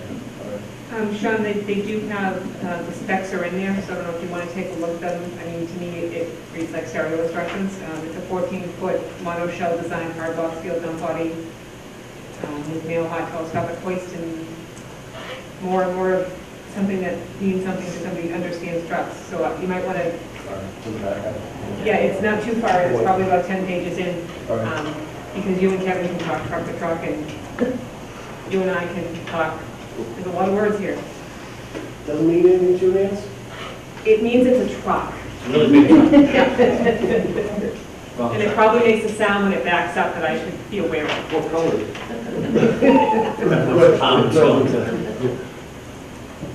Anything else? No, yeah, next time, can we make the print bigger on this? Oh, my I God. put it on legal size, that's what I was giving you a gimme. Karen? Just a couple of things. I mean, this is my first time going through this, and I just think it's probably worth noting to everyone, the process before it comes before us is amazing, because every department and every committee reviews all of this and vets these considerations before they come before us and before they come before the town meeting. And I have not been part of that process, so I wanted to just mention that. And along those things, the only question I had was, we had a presentation before the board from the harbor master and the fire chief about the replacement of Unit 3 fire pump monitor, the $430,000. And I, seeing Mr. Friedman in the room, I just wanted to see what, if the Waterways Commission had had a chance to weigh in on that particular item. We had talked about it a little bit, we did not vote on it. There was a lot of uncertainty about it. It started off as a $300,000 vote, and then the next meeting ended up being this $430,000 vote. Speaking for myself, not as the chairman of the Waterways Committee, but as a participant on the Waterways Committee, we don't think it's been properly vetted. And we're talking about Chevys and Dodges. This is not a Chevy or Dodge. It's a nice custom-built, 2-year build. We're not sure we need it right now. And that's really all the Waterways Committee could say about it. It was just thrown in our laps, and next thing you know, it was $130,000, and we just don't think it's been properly vetted. So since it's a 2-year build, we think maybe in a special town meeting in the fall. Do you know when you'll be taking it up again, Dave? At the next meeting, but we think that's a little bit late in the process. The last meeting, I was not there, I couldn't go, and the harbor master was on vacation. But you'll meet before town meeting? I believe so. Yeah, town meeting's April 9th, so. Right. So, it's a Monday, right? So we could meet before. But again, we think that's late in the process, and we don't think we'll have any more information at that point because it's, we really need some pictures. So. Thank you. Well, we're not going to vote on the plan tonight, we're just reviewing it tonight, so we'll probably vote on it on the next meeting. Correct, Jim? Because we only have review for tonight. Or what were you hoping? Michelle, don't we have to get this in the We have to paper? vote a final number? Michelle? We do. Okay. It really doesn't. You vote a number for publication. Right. Okay. Oh, under the warrant? If you change the town meeting, it has to go in the, we have to get the paper this week. Okay, so we can revise it if we need to, but we've got to vote it. Yeah. Okay. We revise the final warrant that goes to the ballot, goes to the voters, but we have to have something in the paper this week. Okay. I mean, if it's coming out of the Waterways Enterprise, I'd like to have some feedback from this as well. Anything else, Karen? No, I think we covered everything I had questions about. Thank you. Did you No. comment? I'm waiting. Thank you, Madam Chair. Two things, actually. First is the, probably more to you, Mike, the locker rooms, the boys and girls. You know, this is $45,000 for, I'm assuming, renovations. Or is it just design? Design. Design. So that's going to upgrade the girls. Girls and boys locker rooms. I assume they're looking to redo it within the same locations, or they're Yes. or add-ons? Yes, it's just that in their current Oh, physical Yeah. layout and condition, nobody wants to use I'm only asking because I know. it. Saving water, though. Talked to George and her, and seen both of them.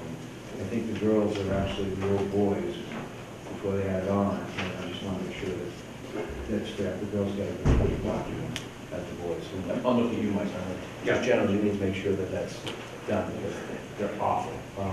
That's good. The second question I have is actually the $40,000 for the sandblast and paint the scale at the transfer station.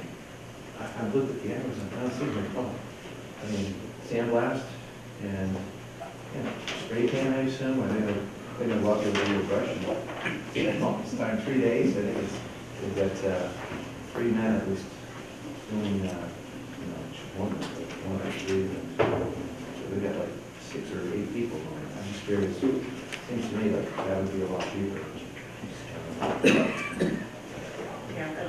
It's almost towards the end, actually. Yeah, I see it. This is actually Sean McCarthy's project, so I can get you some more Yeah, information. because I'm standing up there trying to present this at town meeting, and be like, doesn't seem like it'd be too hard to take a sandblaster and blast the scale. It's not like the scale's overly sensitive because trucks are going up on it, and then, you know, obviously the paint off, and probably spray painting it with 1 or 2 coats. It seems to me it wouldn't be very That's 40,000. Yeah. So if you could, that'd be great. Absolutely. If you take the material that they use to sandblast, and then you sandblast, you know, the paint comes off, even if it's not lead paint, it might be hazardous, it might be, it depends on the material they use. I know the transfer station is not old enough to have lead paint. The right way to paint it would be the sandblast. I mean, I don't know the square footage, so I'm not defending it, but I'm just, you know, from a little, scene, it could be. Just ask, I'm just figuring a question like that might be asked at town meeting. I would not understand the other one. Well, that's a good question. Sean, where are you? Not you, Sean. Carl. Thanks. I'm bringing the email now. All right, so you need us to vote this final number. Jim and Nancy, you need us to vote the final number. Yeah, it's later on your agenda when you vote all the warrant articles. All right, so we'll go back, or it gives the folks some time to think between what CPC is recommending in comparison to what the complete plan was. Okay. Anybody else, any other questions for Nancy or Jim? Okay. Very good.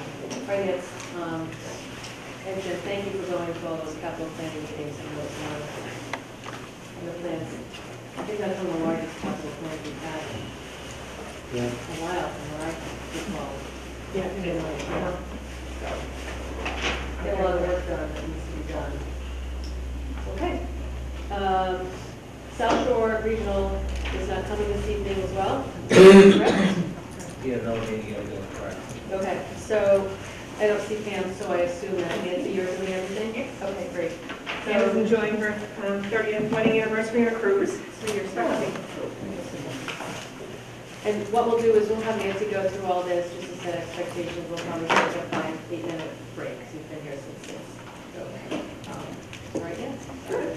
So what we have before you is 6 or 7 budgets. I'll start off with 145, which is the treasurer collector's budget. Pam has succeeded in her goal. She brought the payroll system live as of January 1st with the help of her staff. And she does have some goals for the coming year to continue her good work with the collection of tax title accounts with the goal of at least collecting 15. Continuing with the conversion to the Munis software, which will move on with utilities going this spring, and then the final piece, which would be the collection software, which would be a motor vehicle and real estate billing.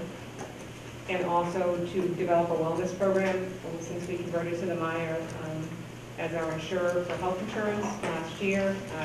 Actually, this year is our first year. Next year will be our second year.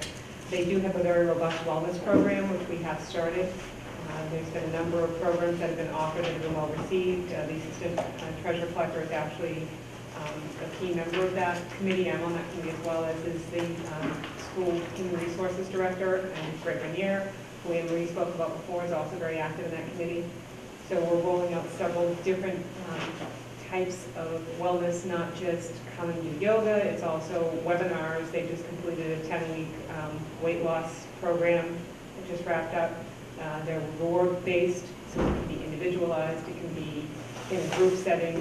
So all of those are very exciting. It's something new that we have to offer, and her office will be spearheading that. So can I just stop you there? Why wouldn't our HR director be spearheading that? Or will that include? We didn't have an HR director at the time. Okay, this just makes more sense to me. And we haven't had a meeting since Bob started, so. Okay. Little does Bob know, he's going to be enjoying those meetings. Okay, that's fine. Haven't broken to him yet. We went through time before we told them that. I'm sure he'll embrace it wholeheartedly. Okay. As for the budget that's being proposed before you, in personnel, you'll see a change basically just for cost of living increases. On the expense side, you're going to see a change for an addition, an increase for the printing and forms. So it was originally requested at $17,000. When it went out to bid, it came in much lower. This cost is currently being borne in the IT budget. We pay our current vendor who does our software for collections to also do our billing and mailing. We just pay the postage. So when this was put out to bid, the winning bidder was actually a third of the cost. So it was moving out of the IT budget into Pam's budget anyways, because she would be controlling that. So that was a bonus that came out of that we weren't expecting. Can you say that again? So the 7,000, We originally was estimated when she put in her budget at 17,000 based on what we were being charged by the current vendor. But when it went out to bid, that came in about a third of the cost. So $7,000 to do what? To mail? to process the bills, yes. So she doesn't print them and fold them and stuff them in-house. She will use a mailing service, so that she'll send a file to them. They'll process it and mail it at the lowest postage rates. And then we'll just pay the postage and then a per piece. This doesn't include the postage? Do you know how much it is a piece? Going rate right now, I think is point, I don't know what the bulk rates are anymore. I haven't done it in a long time. Not postage, Oh, yeah, it's going, right now we're paying about 30 cents a piece, and it's going down about 9 cents a piece. No. Yeah. It's going down significantly. And we pay our current vendor to process this for us. So we're already doing this, we're just going to be using a different vendor. So our software vendor was also the one that was mailing our bills. Okay. So just to review the numbers for the public, last year's budget was $380,867. This year is $404,522. Any other questions for Nancy with regards to this one? And Munis is live, right? Munis has been live since July of 16 for general ledger purchasing. Oh, I thought she had one piece that she said was coming on. Collections. In January. Okay. Collections will be the last piece. Okay.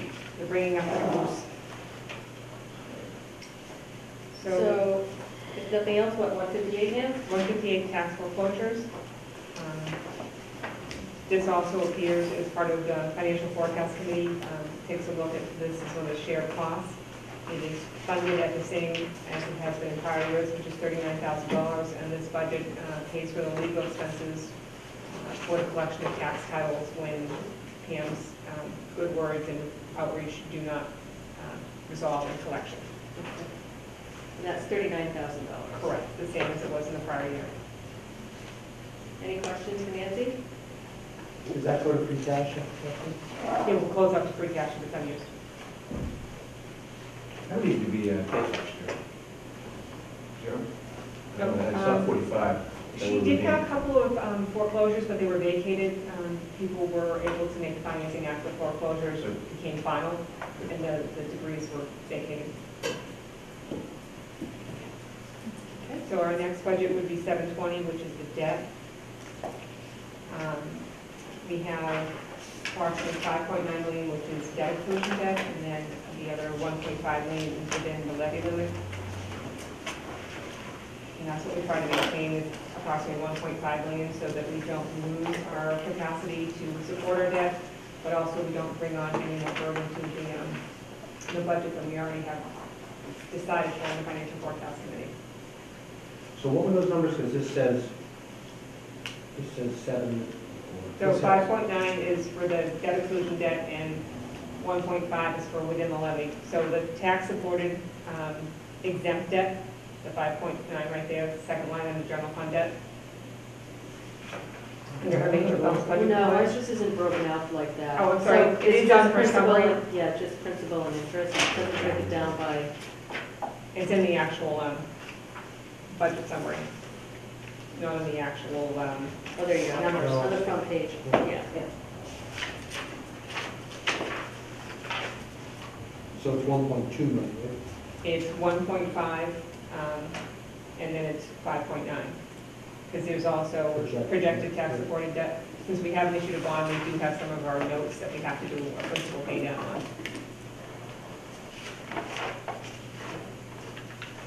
So that $300,000 is the projected interest from the capital plan we're about to pass, or it's? No, it's authorized and unissued debt, so the debt that we currently have on our $14 million ban, some of it's been out there long enough that we're required to make a principal pay down on it. So it's more than just the interest, in some cases, it's actually principal of. How much of that do you think is principal? I think it's like $200,000. Because the 1.5 is high, it's usually around 1.2, the other number. Right. But we normally would have issued a bond by now, but we haven't. We've been holding off.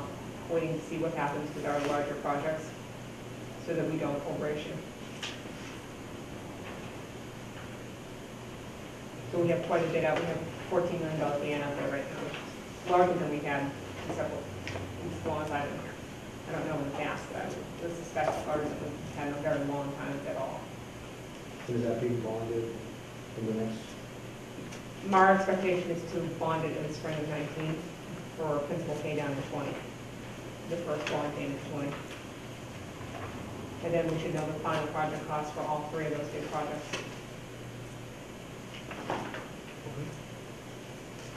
And just as an update, the sewer upgrade, that's our debt exclusion, that will, fiscal 19 is the last major year of that. It doesn't completely retire, but the last major piece of it retires. And then there's two much smaller pieces, probably like $10 to $20 impacts on taxpayers that will fully retire in fiscal 21. The next to fall off will be the Jenkins School, and then followed by Wampatuck. Jenkins will retire in 2025, and Wampatuck retires in 31. So just so you know where it's going, and then the rest of it goes another 40. I'm sorry, the sewer, which one? Sewer upgrade, so. The $15 million upgrade back in the 96. The one that they issued in 2000. Oh, see that?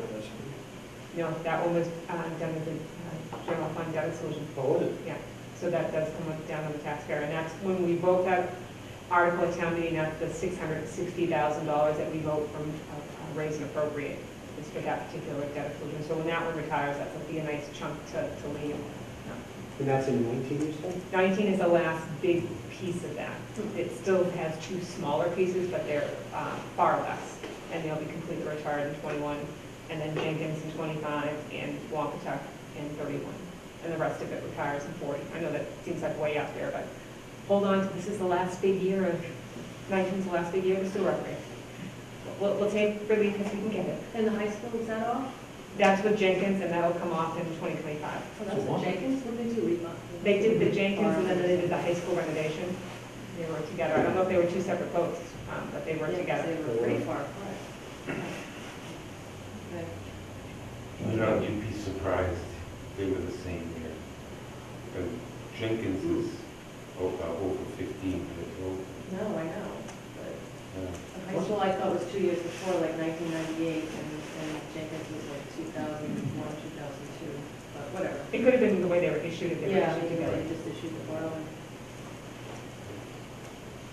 Can you just remind me what the cycle of the ratings review, when? So we have a ratings review almost every time we issue debt, especially even when we issued a ban. Because of the size of it, we did have a ratings review, which was back in January of this year, and they upheld our AA plus rating. Okay, so it's triggered by a change? A bond would definitely trigger it. If there was some type of a change in the economic structure of the town, say you had a major employer that left, so if you had like a mall that went out of business, or you were the home site of Adidas, and Adidas left, that might trigger a ratings incident, because you have to make a disclosure and you have to make a taxpayer. But in our case, it was the size of our note. Normally a note wouldn't necessarily trigger a ratings call, but because of the size of it, it did. Okay, thank you. Any other questions? Sure. Is Gates part of one? Is that only the new? Well, Gates is the... Not the new one, but The old one? we did it back. Didn't we do some renovations on Gates at some points in 2000s? I was curious about what that was. We used CPC funds to do the facade and windows. Windows and cupola. Yeah, the cupola, but I think that was all CPC funds. And the fire escape was regular. Yeah. And then the only other one was when you said Wampatuck.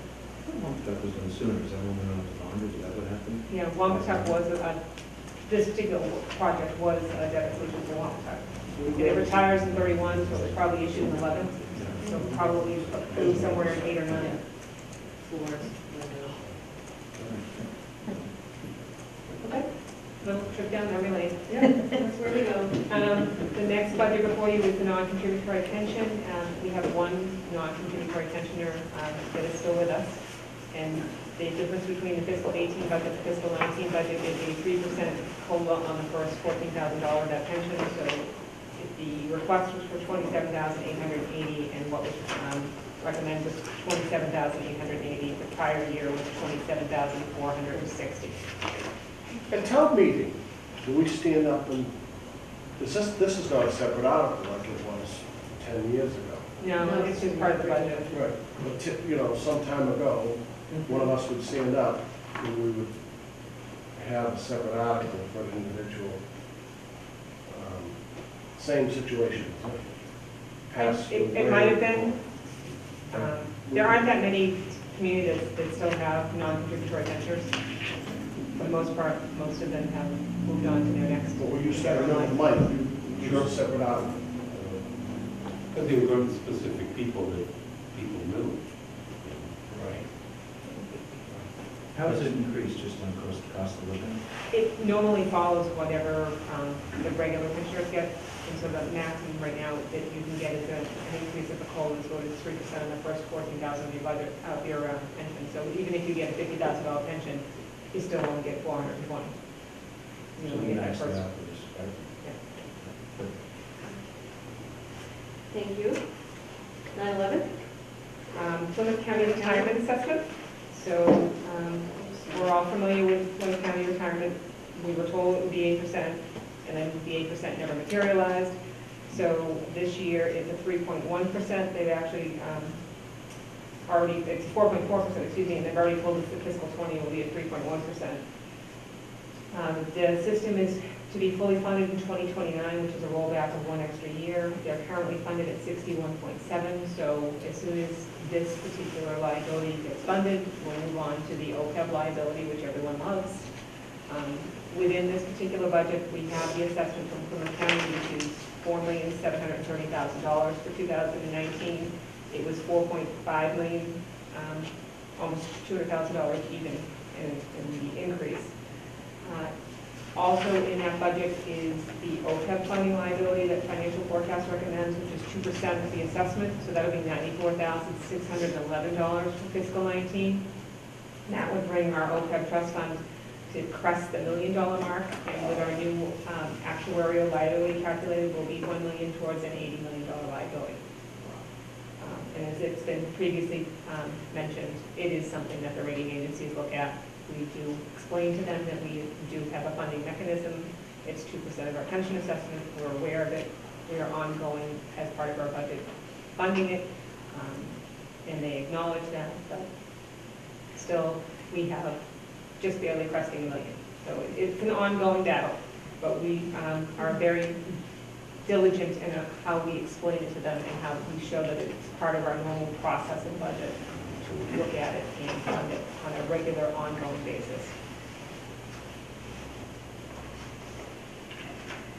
And we do, don't need to get the grading on this one, we do prepay, or not prepay, we have an option of paying all of our assessment on July 1st and saving 2%, or doing it over 2 payments, one in July and one on January 1st. We opt for the pay fully in July, and that saves us $91,000.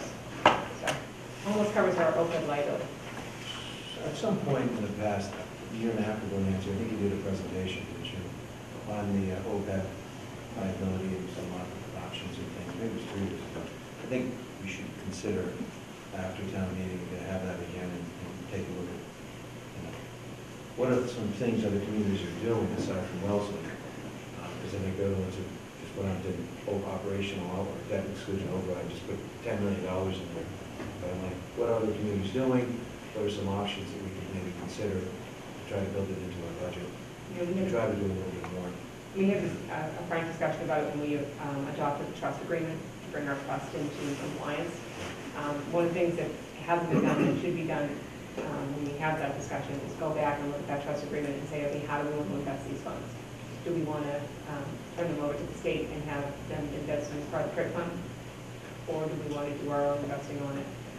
And that, I mean, that is a discussion that should be had, especially now as we're reaching the $1 million mark. Those funds need to be someplace where they're not only safe, but they're also working for us. So, just like I said, when we're through town meeting, maybe we should take a look at it as an agenda item to go through it after you've done some preparation and some thoughts. I know Jim has a lot of experience from his prior communities and how he approached it. Sean, did you have a question? Stunning them into silence, wonderful.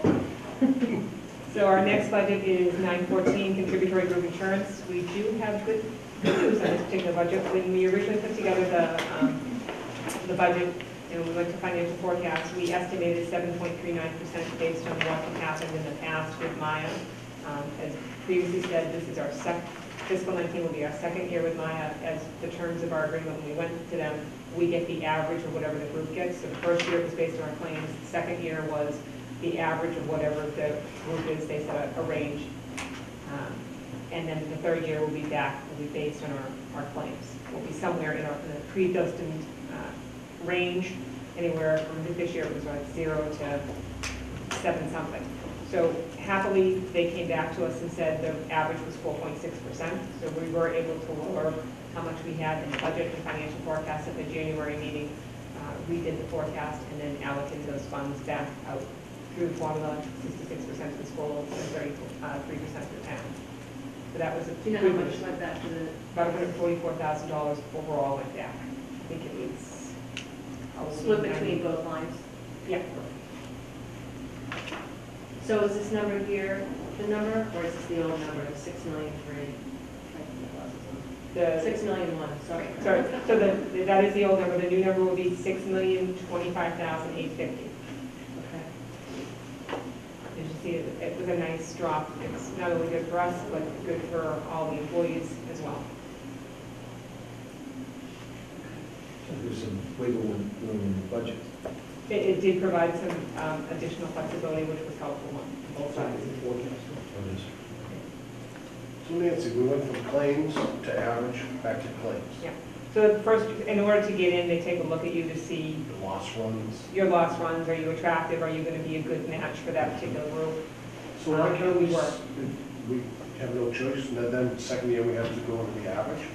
That was just the agreement. So the first year, they take a look at you, they say, okay, this is what we're going to offer you. So our first year was 11.9%, I think. And then second year, you just get the average of whatever the group gets. And then from then forward, they do individually rate all of their members. The protection that we get is you're within a range. So if you have horrific claims that would cause you to have a 20% increase, they set the range of whatever it is. You can't go all the way up to that. So other people are offsetting your bad claims. The reverse is also true. If you're having wonderful claims, you may not get all of it because you're going to help other people as well. So if you should have gotten 0, maybe you get a 1 or 2. But their range has been very reasonable and certainly not something that we have seen in the last couple of years with our 15% increases. Anything else? Any other questions? So our the final budget is the federal taxes or Medicare, and this is the 1.45% employer match for the Medicare withholding. This budget will only continue to rise over the years as more of our exempt employees retire. So anyone that was hired before March of 1986 is not subject to Medicare withholding, and we don't have that many of those employees that are still actively working. And then as COLAs come into play, the higher the wages, as wages increase, so does the employer portion, as does the employee portion of this tax. So it is it doesn't look like it's going up quite a bit budget to budget. It's about a 1.2% increase. But one of the things I was looking at when I was talking to Cam about crafting this, and when we brought it to financial forecast, is that sometimes this budget can run away with you, meaning that you look at the budget and you say, oh, it's about 4.5%, about 4.5% of the budget, and all of a sudden you realize your budget's over here, but your actual is way down here because you haven't looked at your actual. Fiscal 19 is 9.2% over the fiscal 17 actual. There's only 1.2% over the fiscal 18 budget, which now you're all looking at me like, why did she tell us all that information? I'm just trying to explain why it doesn't look like it's going up a lot. It's because the actual that we're comparing it to didn't take a big jump, so I don't want that budget to tie up resources that it doesn't need to tie up. So we should just let it that much. Got it. Anything else for Nancy? Other than a great amount of gratitude? Thank you. Great job. Does the board want to take a 10-minute recess? Okay. So it is 8:49. We're going to take a 10-minute recess and we'll be back.